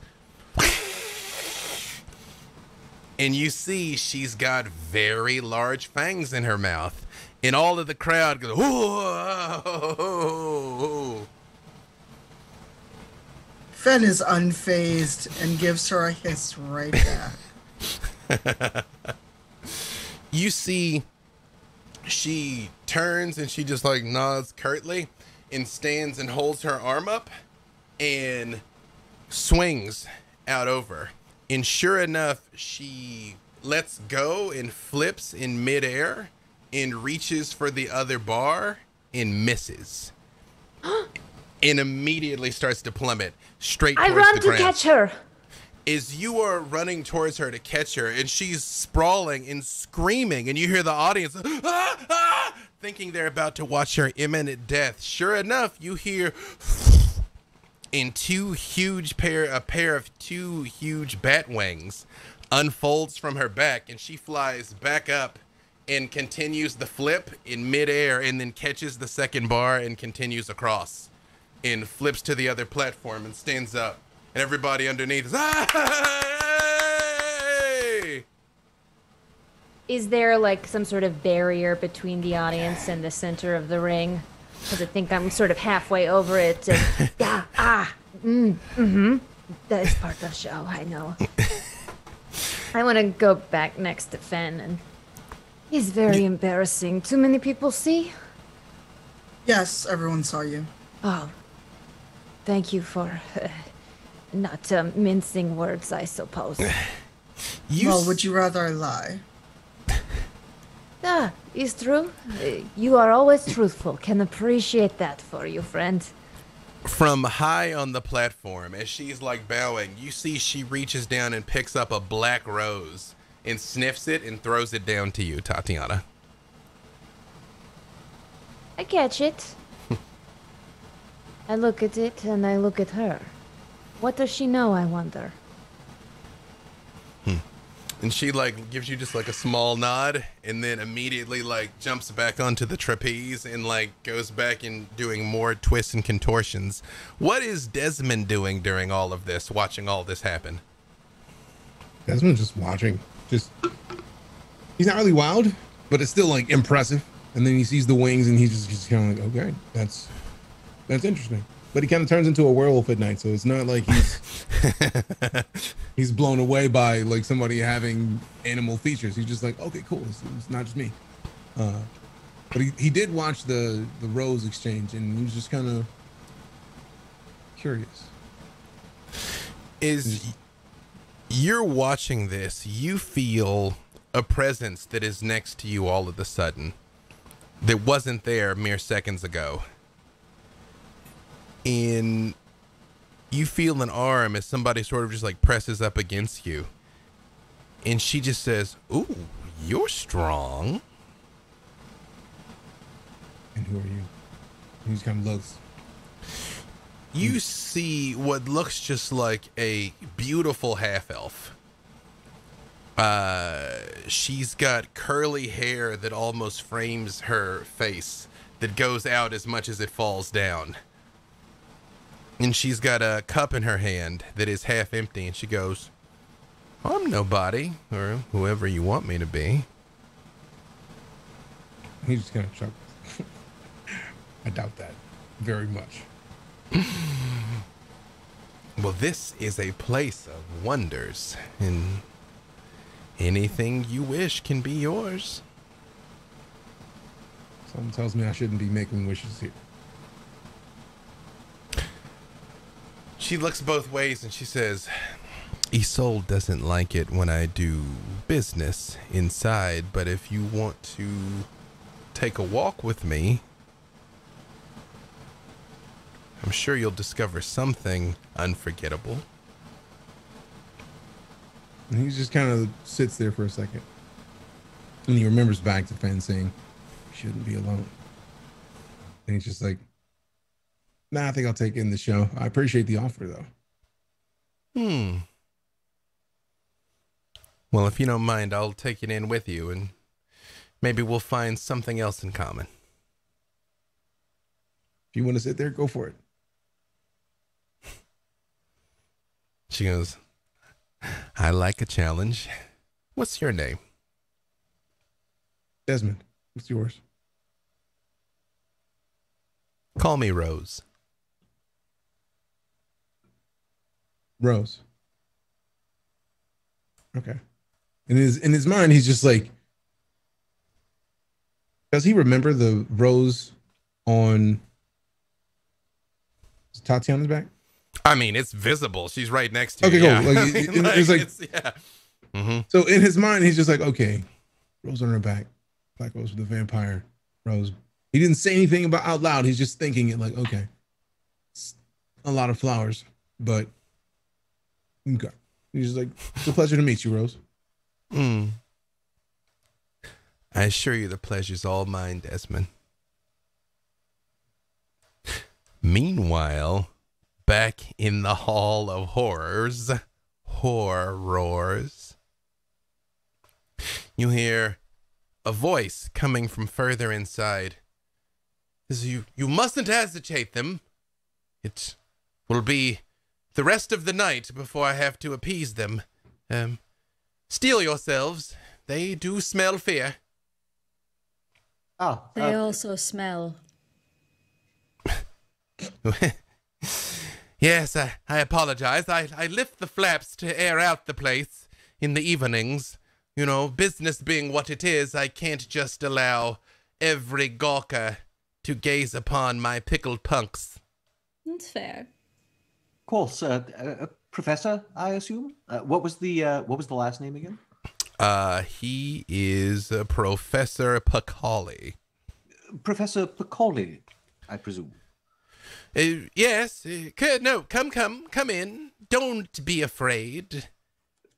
Yes, of course. Oh. I just kind of like push him in. Fascinating exhibition you have here. Valentine, Hmm? give me a perception check. It's not very good. It's a 6. There's a lot happening in this room, Valentine. There's a lot happening. And you see, as you sort of like look around, Tyndall leans over and just sort of pats your hand, and he's like, "Don't worry, I shan't let one of them bite you, but do not attempt to scratch them. Even the most cuddly of them, I assure you, definitely bites." Good. I don't know that I caught your name, by the way, ma'am. Valentine. You are of the elven persuasion, yes? Something like that. Do you herald from these lands? I've not seen one of your countenance before. No, it's my first visit. Yes. Well, the carnival is definitely an excellent first stop, although I assure you, you will be disappointed by every other spectacle to follow hence. I'm certain. He sort of looks at you for a moment and he lowers his voice and he says, "I've been doing this a long time, young lady, and I know a kindred spirit when I see one. I'm sure you have a number of skills that you might be able to apply in an organization such as this." I don't tend to make a habit of taking work from someone who asks my name and then still refers to me as young lady, so I'd like to just see the show if you don't mind. Duly noted. I shan't repeat that mistake again. And he just nods. I'd bet not. Let's go. As you guys come in there, you hear, again, rustling and ominous grunts and growls from these things. Most of them are fairly small, about the size of, smaller than a baby, but some of them are almost nearly as tall as a man. And they are in various states. And as you look at them, they are toothy and spiny, and there's just teeth and claws on all of them. And you do see a man that comes out, and he is wearing what you immediately recognize as a professor's uniform from the Bratislava Institute in Darkon. But it is definitely worn and stained and clearly has been patched many times. And he comes out and he's like, something about you all is agitating them. You, sir, from whence do you hail? From Darkon, as a matter of fact, sir. I recognize your robes. You're affiliated with the Bratislava Institute, are you? I am on a bit of a sabbatical, yes. It's on the road cataloging specimens, and the carnival was kind enough to take me on, and we had a confluence of interests as I collect my specimens, and they place them on display, and we have a healthy understanding. Yes. Indeed. I wonder, when you found yourself on the road, was it at the, shall we say, the request of the authorities?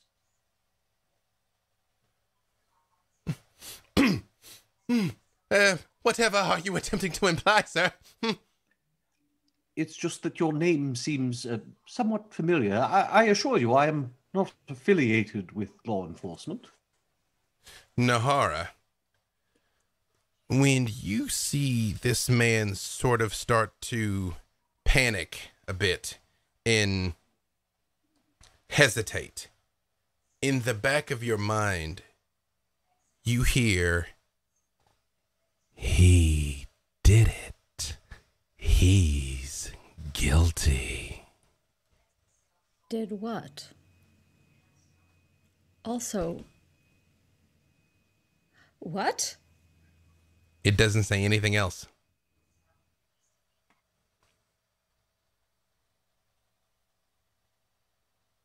I just try not to react outwardly and... Oh, you're running from something. No, I am doing no such thing. I am a very reputable scientist from the Bratislava Institute. Everyone in Darkon has clearly heard of me, as you can see, and my work here is incredibly valid and necessary. Of course, no one meant to suggest otherwise, sir. These biological specimens are quite impressive. Yes. Yes, Professor Pacauli's pickled punks.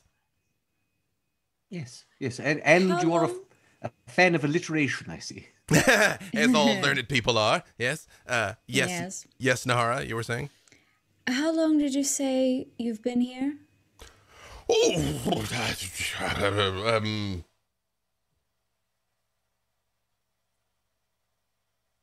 Sometime.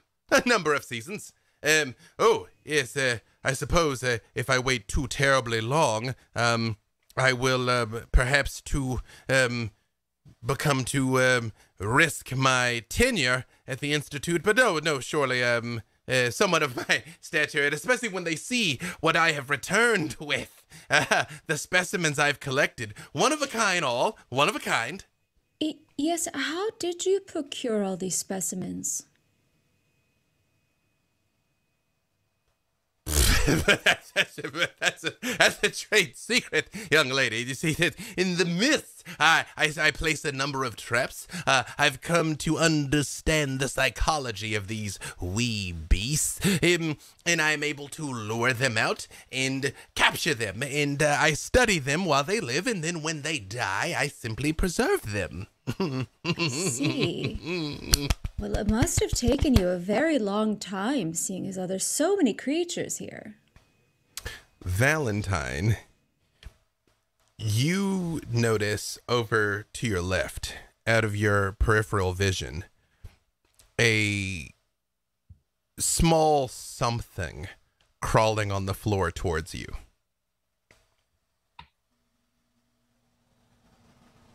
You are muted. Does it look like the other creatures that we've been kind of surrounded by, or is it something else? So no two of these things are exactly the same, but it definitely seems of a similar ilk.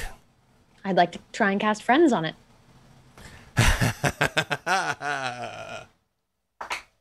What is the save it needs to be? So it essentially just gives me advantage on charisma checks towards it. Because it's not like charm person, so it has to be more humanoid. And this is the thing that after it wears off, they become antagonistic, correct? If they're hostile towards me. Perfect. If, capital IF, if, yeah. Mm-hmm. Who's to say? Who indeed?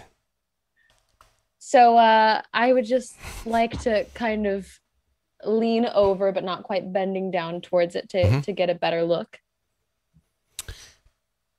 You see this thing when you raise your hand and whisper your incantation, and you see it is crawling and it stops and it sort of stands up like, and it's maybe 8 inches tall, and it is fleshy and veiny, and it has no eyes. But it has extra teeth that just fit oddly in its mouth. Like as you watch its jaws open and close, like they don't line up at all. And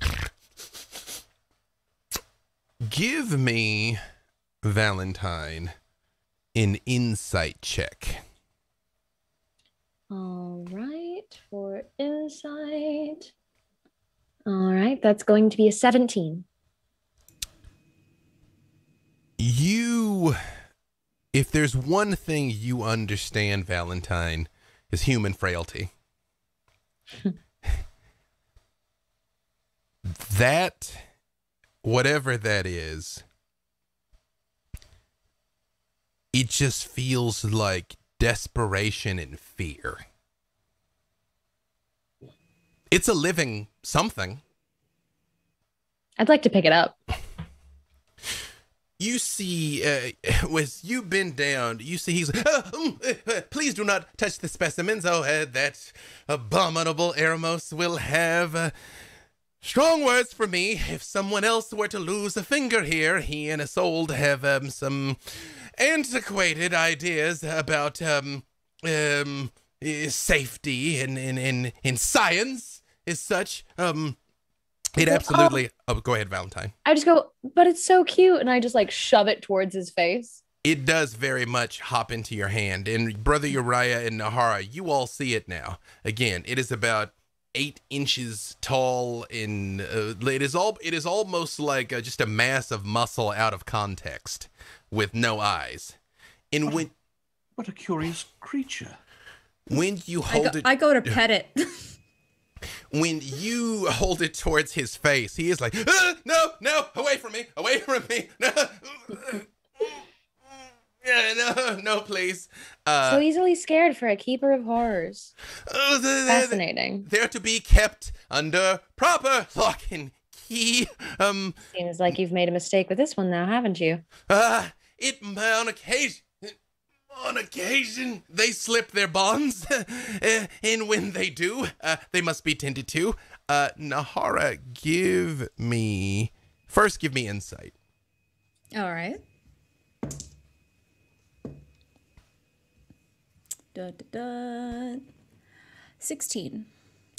That thing's wrong. At first, you're kind of like, yeah, all right, wait, hang on. No. Yeah. No, I wasn't aware that this was a petting zoo. Nahara, you get a feeling that you didn't think you were capable of anymore. There was a time in a life that is a memory of a memory, an echo of an echo, that you start to eradicate impure things. It was your job to crush sin in as much as you could. That was another person in another time, but something somehow, like remembering a scent from your childhood, immediately bringing you back to a different place. This makes the hairs on the back of your neck stand up, and when it does, all of these things start to make the hairs on the back of your neck stand up. What are these creatures? They're Precipicollies, pickled punks. And he pulls up a cage and puts it down and like kicks it with his foot and slides it towards you, Valentine. He goes, Mr. Valentine, please deposit the creature in the proper receptacle. I'll open it up.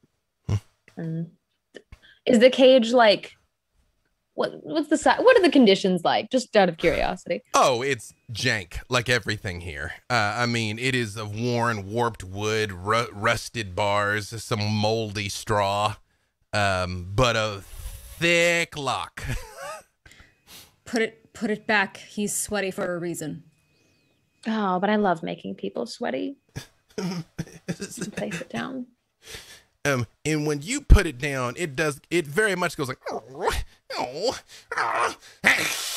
and it goes to leap at you, but he slams the lid shut on it. Goes, yeah, it was about that time. oh, yes. Yes, peace be upon you, little friend. Peace be upon you. Professor, you had already said that you had named these things your pickled punks, but how did you come to acquire them? Uriah's going to try an insight roll on his answer. Roll, okay. Roll the insight, and he says, as I assure you, brother Uriah from Darkon, Yeah, I set traps in the mist. And as the mist come to and fro, and when the mist depart, I acquire my samples thusly. I'm all right. Yes, quite. Never better. Deep knee bends. They good for the constitution. And he does like do a couple real quick. That was a 22 on the insight roll. He is absolutely lying. I see. Can I just give a side eye to Brother, without saying anything? I just want to give a side eye to Brother Uriah because we both kind of asked him this question and he's dodged.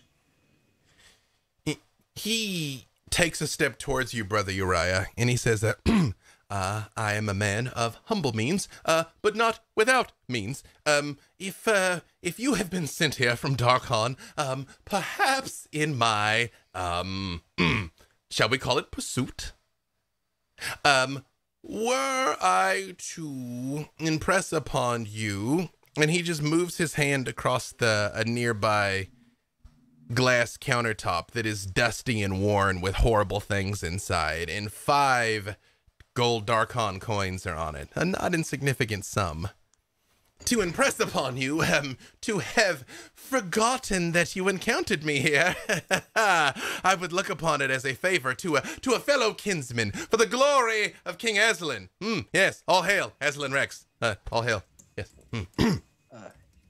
Perhaps you are not aware, sir, but Darkhan has fallen on hard times. Nonetheless, I shall gratefully accept these coins as a donation to the Church of Ezra. Be assured they will be put to use aiding the poor. As you reach your hand out, he puts his hand on your hand and he says, "What manner of dark times in Darkhan? Darkhan is the greatest of all kingdoms in all lands." Everyone knows King Aslan is the greatest of all rulers. Indeed, Darkhan was mighty, but now fractured, perhaps beyond repair. They called it the Hour of Ascension. And now the king's tear hangs in the sky, and no one knows of the king himself. The hour of ascension has occurred.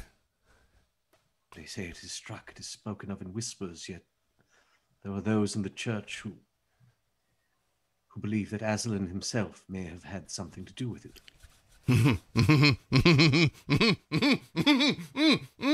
This is curious tidings. Yes. And he starts pacing. Valentine, give me perception with advantage again. You are muted, ma'am. We love an advantage. And he's like, Excellent. the hour of ascension has struck.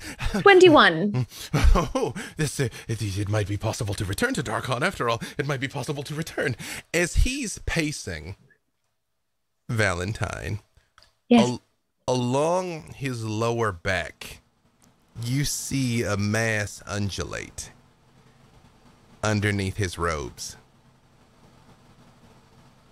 As he's like pacing, I just kind of like to like aggressively slap the back of his shoulder and grab onto it. Mm-hmm. And I'll just message, something hiding in there?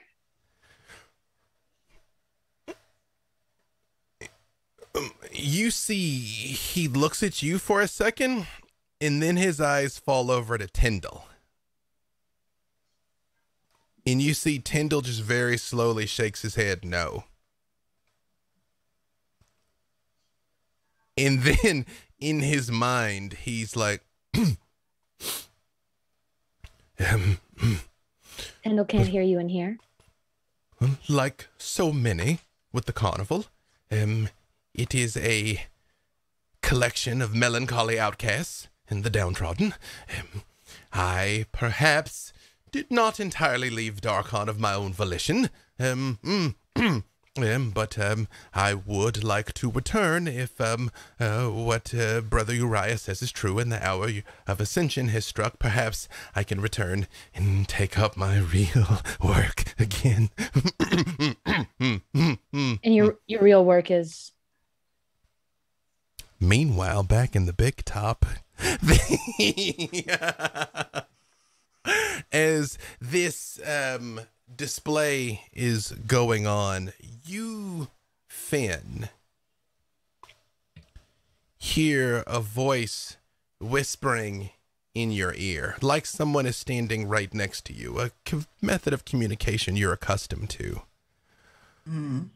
Finn, I've been informed that you've brought some colorful outsiders here to visit. You've even paid for some of them to enter into the tent. Anything that I need to know about? Who's talking to Finn? This is Isolde. Well, I had a bit of an adventure, and the mists brought us here. And one of my companions is someone I think you really would like to meet.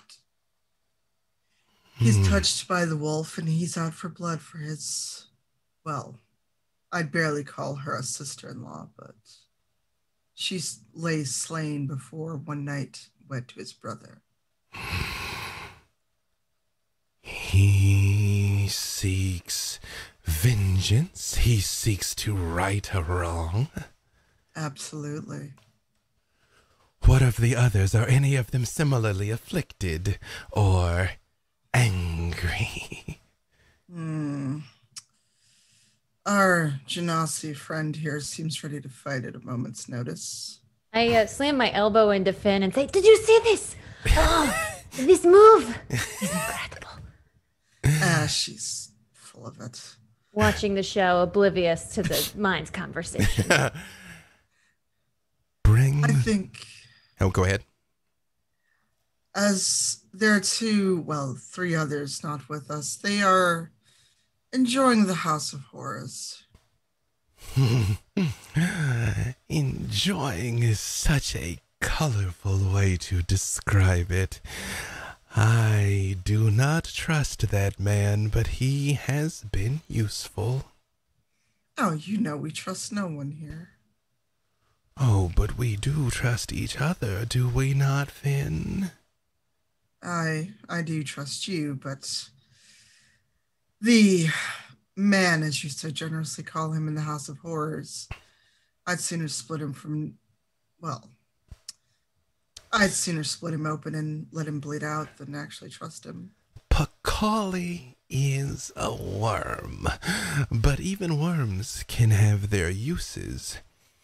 When you're fishing, yes, bring these colorful visitors outside. I shall make their acquaintance in person. As you wish, ma'am. Oh, I saw the battle.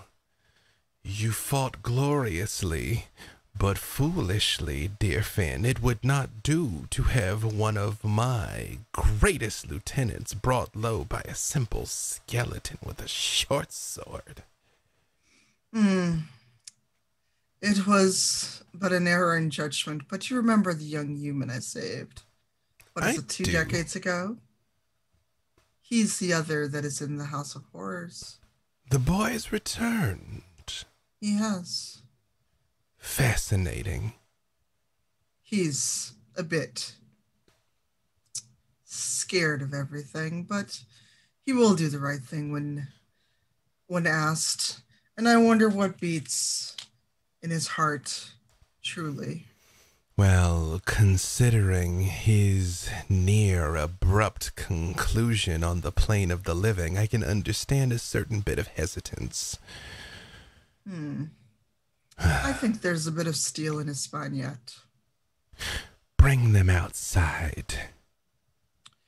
I will bring the two with me and If Finn tries to move Tatiana, her butt is glued to the seat. She will not budge while the show continues. Finn, what are you doing? This show's not over yet.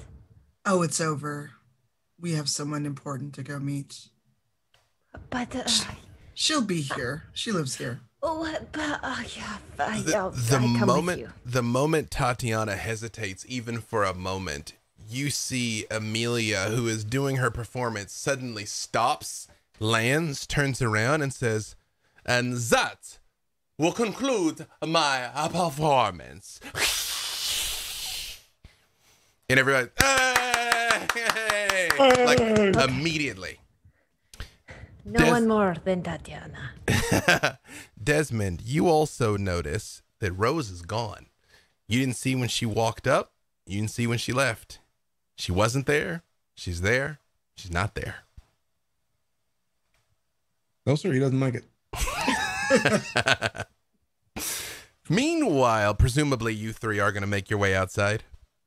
The whole time, Yeah. Finn. And then there was this part where she goes backwards, double flip in the air. Tatiana, Yep. I've seen this act many, many times. Oh, so I should stop explaining to you everything? Yes, and just be aware that it's not that impressive when you think about it. Although No, I Tatiana, mean, I could probably do it, but... Tatiana, you never seen a real vampire before. I mean, that was a real vampire. They said it was a vampire. She clearly was like ash white. She had wings. I mean, that's clearly a vampire. That's... And the teeth, you see the teeth. I just She looked at me, smile. she gave me this rose. I look at Tatiana and I give her the toothiest grin. And I let her see my fangs come down. Okay, you have secrets and I like that. Yes, but be careful you don't prick your finger on that rose. You already have one mark on you. I dropped the rose. Meanwhile, back in the Hall of Horrors, you asked him what his business is. Well, my business is experimentation, and experimentation on occasion requires sacrifice. You have to make expenditures of the self, and on occasion of others as well, for the greater good. If my research had been allowed to continue, who knows how quickly and more successfully the hour of ascension might have struck. But that is all right. Now I can take what I have learned and what I can do, and I can help Darkon reach a new and greater glory. What difference does it make if some people don't survive in the meantime, right? Makes that what every you meant? difference. Well, this is only in Valentine's head. He doesn't say this out loud. Oh, Yeah. sorry, that's how he's saying it out I loud. didn't know that we were there. All right. No, this is in Valentine's head. Is that how you obtained the friend in your robes? As I said, science and experimentation require sacrifice. I have found a way to purge myself of certain undesirable traits. It is an alchemical process that I would be happy to explain to you at some length, but I must ask for a favor. Could you and your associates please depart? Could you get them out of here? Please. Can I ask what's troubling you so much about my associates? I have not met many of my fellow Darkonians. I do not know that he means me well, and oftentimes the stories they tell about me back there may not be all that flattering. They were just simply necessary. Brother Uriah, do you have trouble with this guy? Trouble? I certainly hope not. Though I have heard things regarding a scandal at the Bratislava Institute that was, best left unsaid. Whatever he says I did not do. Wow. The stories were not particularly clear, but I believe the words abominations and crimes against nature were mentioned.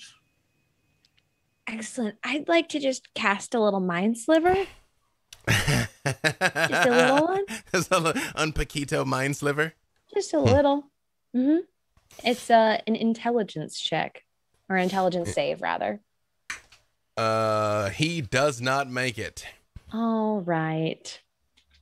Easy. And he falls Are you all right? to his knees. And when he does, you actually see the robes on his back rip. And on his back, you see a head comes up on his back and goes, Well, I can see you're somewhat indisposed at the moment, Professor, so I'll just take these coins. Thank you for your donation to the Church of Bezra. Let us depart. You will not be leaving. And there is a good place for us to stop, because elsewhere, far through the mist, two old friends are continuing to catch up. Somewhere far away through the mist in the land of Barovia, high atop Castle Ravenloft, two old friends are reconnecting. So, Von Zarevich, you do bid Aslan Rex welcome. Of course, I do not require it. I am not so limited as to be barred from entering the domicile I have not been invited to. Evidently not. How?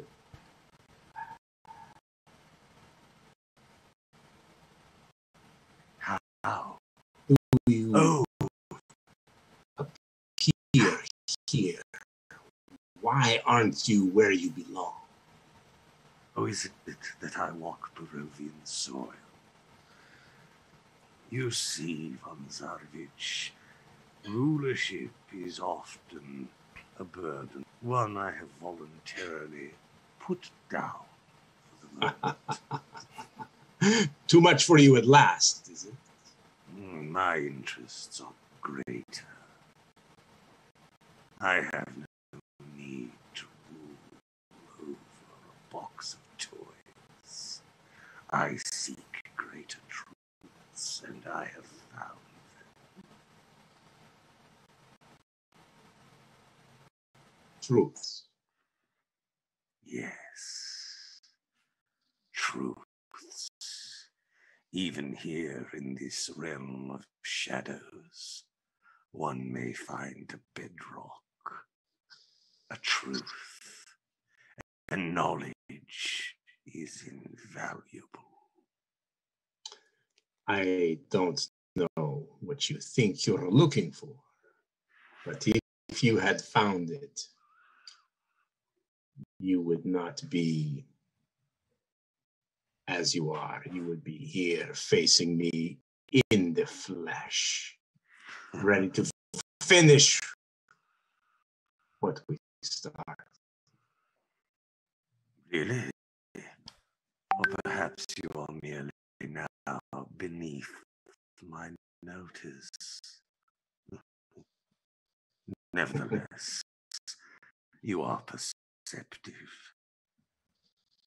My journey has only begun, but its end nears. Not so you, I think, Von Zarevich.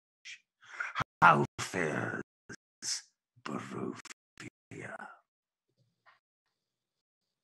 As you see.